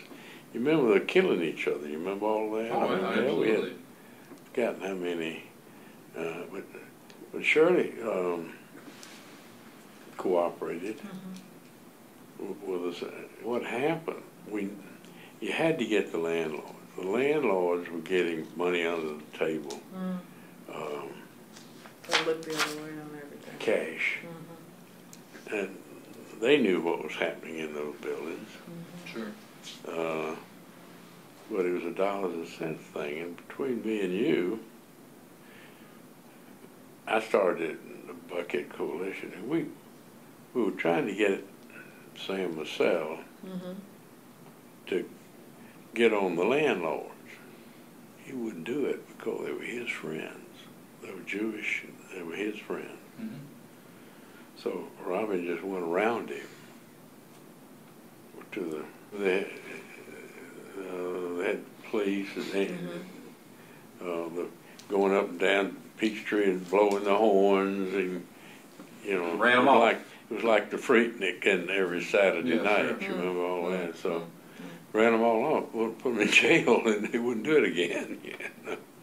But it turned out well. We were paying $2 a square foot for the land, and we sold it for $4. but it was a gamble at two. Mm-hmm. I Oh, mean, wow. the price was about $1 a square foot, now, you know, not a front foot. But, so it worked out pretty well. And the reason Ben Carter came to us and he wanted to develop that block on Buckhead Avenue. Right. And we owned 2 lots, and he wanted us to be partners. Well, my daughter had married his brother, had been married to the brother, so we knew the Carter family well. So we said, all right, but he did the demographics of this whole area, and said there's no better demographics anywhere in the country than there, because you're talking about the wealth, Right. purchasing power, and Buckhead's got it. And of course, you don't have any rivers that stop you. You don't have any mountains and so forth. And they figured that the politics was good enough, and so Ben came back and said, "I'd just like to the whole thing, the whole, all of it, 5 blocks. He'd charted it all out, Yeah, this, sure. that, and the other." We said, "Good luck." And so he, $40 that we charged was probably the lowest. Some of those guys were running it up to $6 and $8. He paid way too much A lot of for the money. land. So that's one of the problems. But they've started back on that. Did you ever go out there and party? What party? No, that was before her Bucket. time. Yeah. For her time, huh? Buckhead. Yeah. You were 7, right? Yeah. that was before. Oh, I just moved to Atlanta in 04. She was a baby. No, but what I miss is the original underground. That's what I miss. That's right. That was a hopping place. When wasn't it? Dante's was in the underground. Dante's down the hatch. Yeah, I remember that's that. right. The banknotes was another one. Yeah. And, That Yeah. had a lot of. That was a fun place to go. The Blue. What was the place I heard Lou Rawls there? House of Blues. There was No. it was a dinner club where you Yeah. could listen to music and have dinner. I mean, How do you remember Lou? I was trying to remember Lou Rawls. yeah. I had a big fundraiser at my house with Lou Rawls. Mm-hmm. A tent in the backyard. We had 300 or 400 people there. I mean, it was a big deal. Did all that stuff with Budweiser back then. Remember Lou Rawls and Budweiser? It was for county commissioner Rob Pitts. Oh, Yes, okay. yeah. Yeah. Because he was always, I mean, he really did so much for the United Negro College Fund. Lou Rawls, and Yeah, he really uh-huh. him and Budweiser just really supported all I the didn't remember that. fundraisers. And you never came to the Mayor's Mass Ball. We have to get you to one. I You did, never went to and one? I brought Rankin and his wife Yeah. there one. Because that was my one, mother's too. big thing. Was the Yeah, Mayor's Mass it was. Ball. We went, my wife, Rankin, and Mm-hmm. his so-called new wife at that time, Charlotte. Yeah. So that's all. I mean, Lou Rawls really helped to get all those. They raised over. I mean, with when Kasim came to the first one when he was mayor, and he said we're going to break all the records, and so he just kept up there till people coughed it up. They raised more money. I think it was like $1.2 million You don't catch me at many of those places. anymore. If I never go to another one, it'll be okay. Exactly right. I've done my You said share. you got in your scrapbook. Done my share of meetings and big balls and all that kind of That's stuff. My wife, about 2 years ago, we went to a black tie dinner, and as we got in the car to leave, she said, "Well, that's it. That's the last one for me. That's the world record." And she Don't had ask me again, That's huh? right. I take my daughters every once in a while. She will not go. My wife Well, won't in go. Atlanta, you can go to one every night. That's right. That's exactly right. Yeah. So you really I can tell you right now, your daddy worked his tail off. He had an energy level that Yeah, Remarkable. very few people have ever had. yeah, He is the When you're greatest. campaigning, yeah. It was controversial back then. I mean, I didn't know about him getting shot or something. It wasn't. He can talk his way out of anything, though. He's the best public speaker ever. Goodness gracious. Well, that's the one. That was one of the things that impressed me about Kasim is he said, he said, no one, I'm not going to lose this race because anybody outworked me. Yeah. He has it was that close. work ethic. I work because but yeah, no, he does. My dad does work. Oh God, I couldn't halfway keep up with him. You can't. I told when he was out speaking, I said, Andy, don't get too close to me, because if they shoot at you and miss, I don't want to hit them. That's probably not comforting words. That wasn't very comforting to him, was it? He would slip out and come over here and talk to me, basically about North Side, what North Side people were thinking. And he and I never, we didn't agree to everything, but we cared enough for each other to disagree, but still feel like good.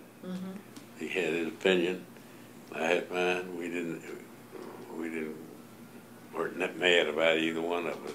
It seems like one of the things that you've been remarkable at over the years is just that working behind the scenes with the leadership of the city. I mean, obviously you're part of the leadership, but not everyone who's done well, even, God knows John Portman's done a lot, but there are not many people who do what you do relative to sort of supporting the city and making things work.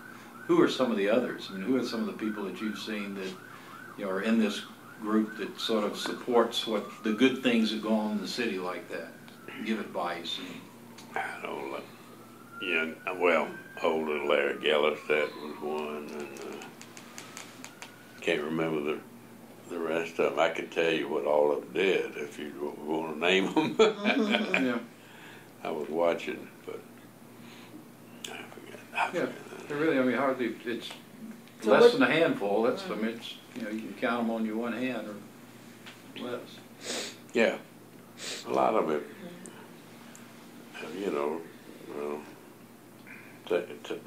said they did, but they hadn't done much. No. They got on the wagon after the wagon was rolling. The bandwagon gets heavy sometimes. So what would you say about Larry Gellerstedt? What was he? Well, I was just listening to his son last night, so I thought about that. But he worked behind the scenes to get things done. MARTA, there's a lot of people that worked on MARTA that made it happen. And that, I guess that's the one thing I could give Sam Marcel credit is he was kind of the father of getting MARTA done, which was the number of people who worked on getting 400 done, and was chairman of the the older chairman of MARTA. They worked a lot. I just damn near lost my business working on MARTA. My secretary said I had over 300 meetings outside of my office relative to MARTA. What was happening at the time? What was the? Well, the big issue was 400, up 400. Your dad made a speech in Chambly when he was running for mayor. He was against it, but we put him in a helicopter and flew the route and stopped at some of the companies. One of them was Herman Miller, and another one, I can't think of another one, but they were talking about having to bus people in to work. And Andy asked, well, what do you pay them? And it's something like a lot more than they were getting anywhere else. Mm-hmm. And with that, he kind of changed his mind. Not a bad idea. See, Maynard was 100% against it. Mm-hmm. The reason he had in his brain that the well was created in downtown Atlanta and going out to the suburbs. And that's, he didn't want to encourage that they were, Right. that the wealth was just, it was a one-way street. Mm-hmm. And Andy saw that the two-way street, that the workers, downtown Atlanta workers that were making whatever, $3 an hour, could go out there at $10 an hour or whatever it was. That train goes both ways. And that's how that got done. So that was so that was all these community meetings around this whole issue of Georgia 400 and then MARTA going out as part of it. Well, MARTA, we're dedicating this. I've forgotten all the controversy involved in it, the dollars and that getting 400 up there was a big deal. And I don't think anybody did anyone foresee the growth that it would mean for Buckhead? I mean, that you would have all these skyscrapers? Yeah, I guess so. Yeah, I guess so. At times I wondered whether that was good or not. Yeah. The old Buckhead was great when I was going to school there. And, when there was casual corner I remember when there was a casual corner right there at where Roswell and Peachtree split and Bailey Banks Middle and back years ago, I went to the theater when I was 11 or 12. That's the reason I have that feeling to the theater. But you used to walk around in Buckhead and you'd know half, 2/3 of the people that you ran into. Everybody talked to each other. It was a small town. All of us love those small towns. 5 and 10 cent stores and all of that. But that's progress. I don't know. I shouldn't feel that way, but I have a friend. I don't agree with this, but the feeling I have a friend in Bill Payne. He's show me an active chamber of commerce. He lives in Oklahoma City. I'll show you a crappy town. That's the Oklahoma City feeling. That's funny. That's where. I think I remember when that old Sears building opened over there. That was a big deal. Remember the Sears opened right on West Paces Ferry. Yeah, it was right there on West Paces Ferry. Yeah, where the St. Regis is. Where the St. Regis. Yeah, we got a Sears building. Oh, that was a big deal. Yeah, I remember that. That was a fancy Sears. We used to drive, because I used to go to Trinity right down. So, that Sears was like Bloomingdale's as far as I was concerned. Right. It was a big town. We're the only place, when I grew up, we had Northside High, North Fulton, and Westminster. The only way you knew all of the kids from each one is you'd all go to Zesto's. Remember Zesto's? Zesto's, right there? yeah. We'd go up there. The Buckhead Men's Shop, I remember all. Right. Thompson Bowling Lee Shoe Store. Yep, they've spun off from Rich's and opened that. Oh, really? Yeah. Well, I miss the chocolate chip cookies at Rich's. Oh, that's right. Oh, really? One of the most embarrassing thing my teenage years happened at Thompson Bowling Lee. I had $15 to go to Thompson Bowling Lee to get some Weejuns, because everybody had Weejuns. You had to wear Weejuns. I showed up in there, and this lady looked at me, and she said, "I'll sell you some Weejuns, but they're not going to be in style in another couple of months." And I said, "Really?" I said, "What's going to be in style?" And she said, "Black and white saddle Oxfords." I'd never seen a guy wear black and white. And she talked me into those, man, for the next 2 months. I was trying to hide my shoes. Really? But she was right. She was a good salesperson. About the time mine were wearing out, everybody else started wearing those things. Oh, is that right? She sold a lot of those. She had you ahead of the curve. Well, that's good. I use that Sears experience when I'm talking to business people. I went in there one time to buy some little nuts and bolts for something I was doing at the house. It took me about 30 minutes to get that box because they had the machines and they were just getting into the machines. Oh, that's right. Feed it all in there. And they hit all these numbers and back and forth, and they didn't know how to work it and all that. And I said, I'm not going to Sears anymore. I'm not going to spend my life, going to Sears for nuts and bolts or whatever it's going to be. So I remember that well. Well, those early computers, they were. Yeah, they were trying to get computer world, and no one knew how to do it. Yeah. Ted Turner in those early days, we took trafficking of commercials, marked down the commercials by hand. And he suddenly got computers, and we had them for maybe 3 months, and we shut them down because we never could figure out when the commercials were going to run. Started doing it by hand again. Good. Well, anything? We never quite did get to John, but maybe on another. But anything? Well, come to mind about any good story you got for us? What you ought to do is, John has a tremendous film. They just did it. Did you see it? I've seen that. I should try to get a copy of it, though. I don't have a copy. The guy, the filmmaker said he was going to send one to my dad, so I need to get that. Yeah. And I also had the book, from the exhibit at the High. I've got all the books. That is a documentary on Portland, and after the show, they asked for kind of questions, and I said the number one thing that John's been a close friend of mine for many years. The number one thing I admire about John is he's had a balance of family and work. And a lot of people don't have that balance. I think that's about the strongest thing you can say about a person. If the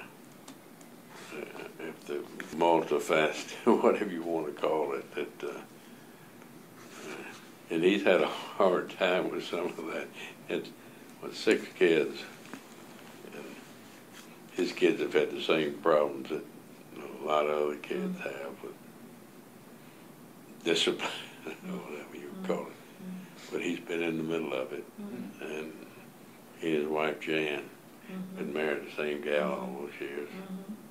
But that John is, he's just brilliant in what he in does, architecture and what he does. I mean, it's just unbelievable.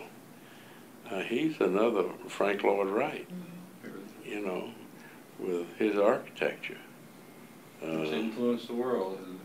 Yeah, and thank God they named that street after him yesterday, wasn't it?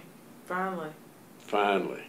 It was the dumbest thing. I went to I testified at one of the hearings. Oh, did you? And, it just, the crowd that was against it, I mean, it was just ridiculous. Yeah. It was just ridiculous. And, the guy that represented Northside, he voted against it. I called him and shook. Howard shook. Yeah. Why? It's crazy. Why would he vote against it? And I got very upset with him, and I said, listen, we're going to get that damn street named if I have to spend $1 million. Well, that I ended up. Well, then he went around and told everybody that I was willing to spend $1 million to honor John in something other than the street. I didn't say that. He was trying to sell me on the idea to do something else for John Portman and something, Well, John developed all that in there, and he told me this, to him, that's the number one thing in his life that he wanted to get done. I mean, it was a very, and he just told me that again within the last 4 or 5 days. Wow. and he got emotional about it. I mean, he didn't like the idea that these people were against him. Yeah. But it was, I mean, for everything he's done for Atlanta, right. and for say no, yeah, he just didn't understand. Because he wasn't asking for it in the first place. He didn't start. Once I think I it may was have. a great idea. I mean, it was a great I idea. might have suggested it first, but hell, that was 5 or 10 years ago. Should have been done 5 or 10 years ago too. Yeah, yeah. But thank God it's done now. Yeah. I hope it's not contested or anything else. Because I think my dad went. Good. You know, and they did. He and your dad really care for each other. Well, and this was, it's, you know, they're. But it, and that, you know, that's one of the reasons for sort of this book and project is that, you know, people need to understand why they enjoy the quality of life that they can have in Atlanta. That people have gone to 300 meetings, so they can take MARTA from Chamblee to the airport. People have, you know, put up their own capital and built things like Peachtree Center. People have, you know, have put stuff on the line to have the Hawks and have the things that we've got in this city. But you know what I've been thinking? I got to research to see why Dallas is doing so well, but it seemed to me that things have been done. You've had basically one person that got behind it and said, by God, I'm going to do it. Push this through, right? And get out of the way. You're not going to stop me. We don't have that now. And yeah, I was thinking yesterday, even the transportation thing, there's no face to it. There's nobody driving it through. that's correct. I guess the most recent time that happened was say Pete Corral helped to get the grading thing done. Yeah. It just put common business sense to it and turn that thing around. I hope. Is it going backwards now? Yeah, I'm not sure. I don't. I've heard not good things about the new administrator, and that he doesn't have the experience. He's never been the CEO. But you know, which one is this? This is the new CEO for grading. That is not the one that's stepping down. No, not the one that's leaving, but the one. And that the one that's leaving, that there was sort of I guess a $12 million hole that they kind of hadn't really shown, you know, that it was kind of being a little bit, you know, covered up. Sat with him a few things. I mean, you can be very smart and not very impressive. Well, that would have been his. Yeah. Well, you know, he just to say something about shining shoes. About what? He said something about they need to shine my shoes because I guess, you know, because he thought he had done such a great job. But that's not, you know, that kind of arrogance doesn't go over well in Atlanta. It didn't go over well anywhere. You know, you want to say, you know, we've got a great team here, and a lot of people have worked to make this happen, and you know. I mean, that's the kind of, because, I mean, a hospital is I mean, you read about trying to get a hospital together just medically, you know, and then like I mean, in a complicated organization, everybody in your organization can ruin it. That's right. You know, if they're not on board, so how you, Yeah, and well, they'll say, one apple can spoil the whole barrel. That's right. One bad apple can spoil. Yeah. That's very true. But your leaders, they get rid of that apple.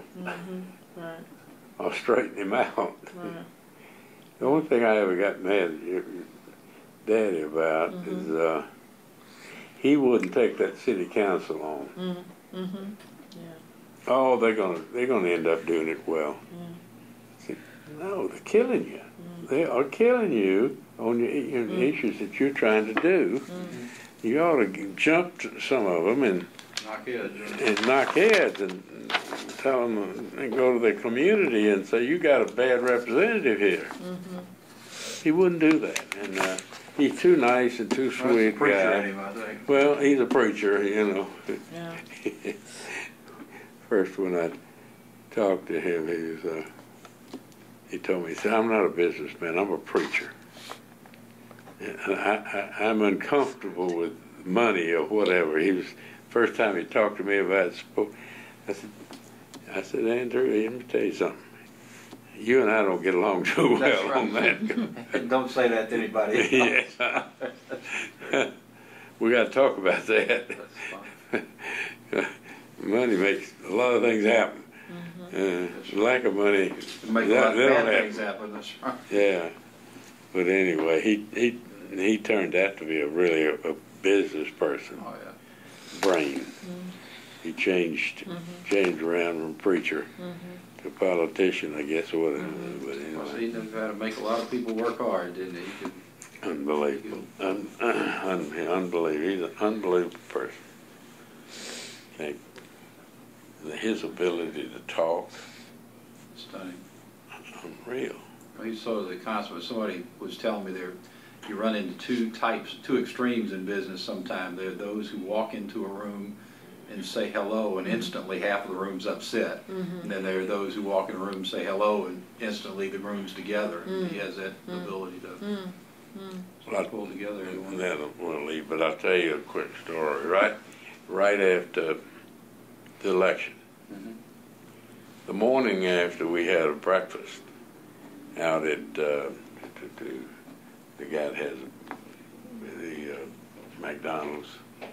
Mac Wilber. Mac Wilber's house in at Pershing Point area. Sure. And election just over that night, you know, and I got Andy off to the side, in a little room. I said, Andy, you probably won't know what I want for all the stuff I did a lot. Well, you did a lot of money, a lot of everything else. And he looked at me like, what is this? And I said, nothing. I'm closing a chapter of my life about this. Moving on. And I'm going to leave it.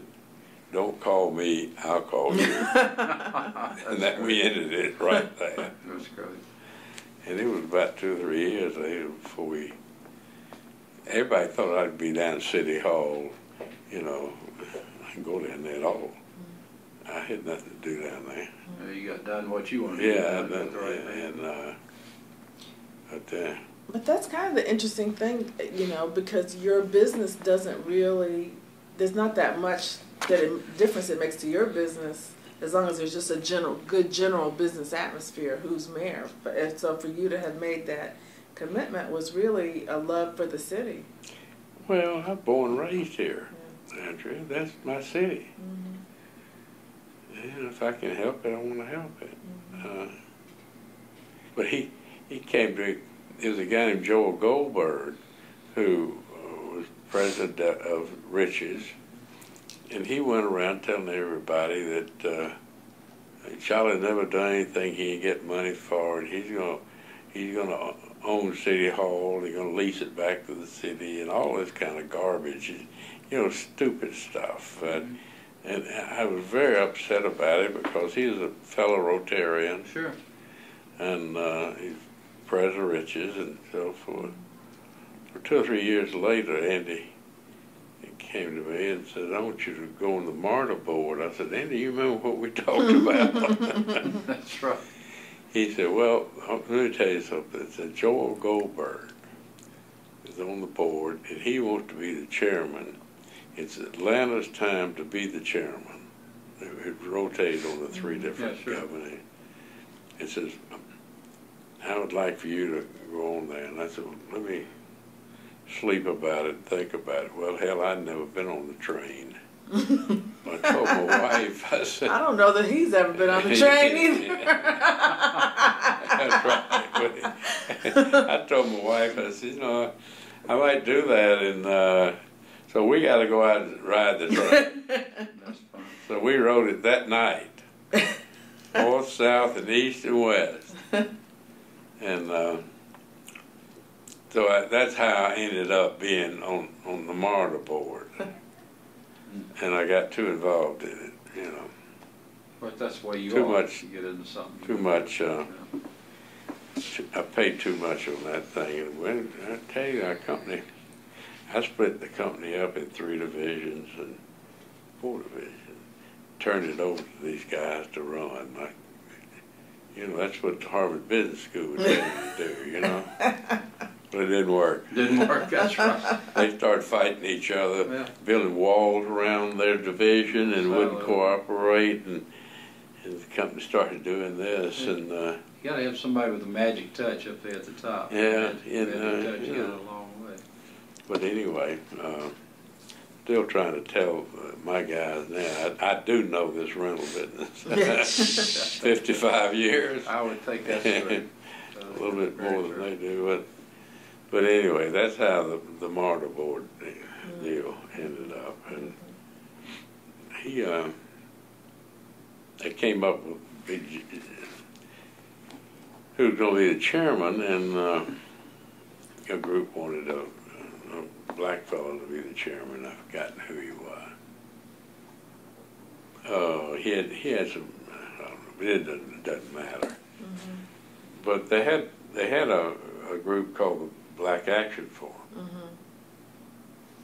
and they wanted for this guy who he had an ice cream parlor at the Atlanta airport. Big guy. Anyway. Brad Hubbard. What's Brad?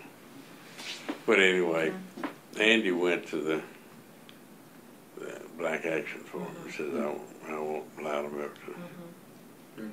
Finally, everybody on there wanted me to say, after I decided to design, after 3 years of all that, I told Andy, I said, I gotta get out of here. I just gotta get it. Go back to what you told him before. He said, you just stay as long as you can stand it, and then let me know. And with that, I stayed I guess the whole year. But I didn't take a real active part in it, you know. I just kind of let it go. And I groomed a guy to do it, David Chestnut, who was a good guy, and groomed him to be the chairman.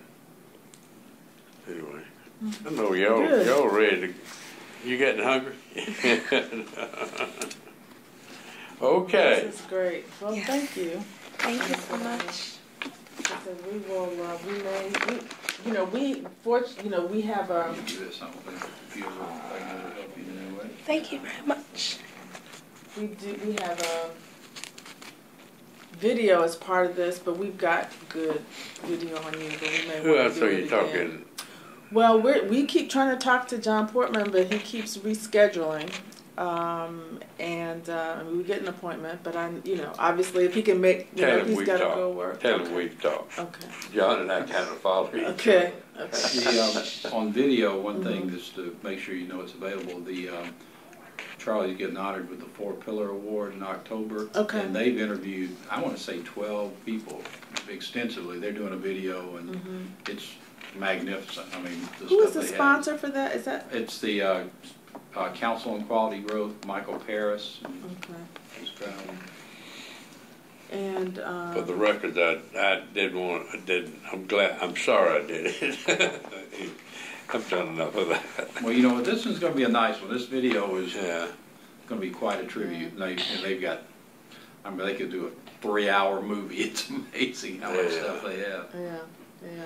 They wanted me to be a Horatio Alger deal, and I turned it down. Really made Randall Rollins. He had it greased. Oh, sure. He runs that thing, seems like. And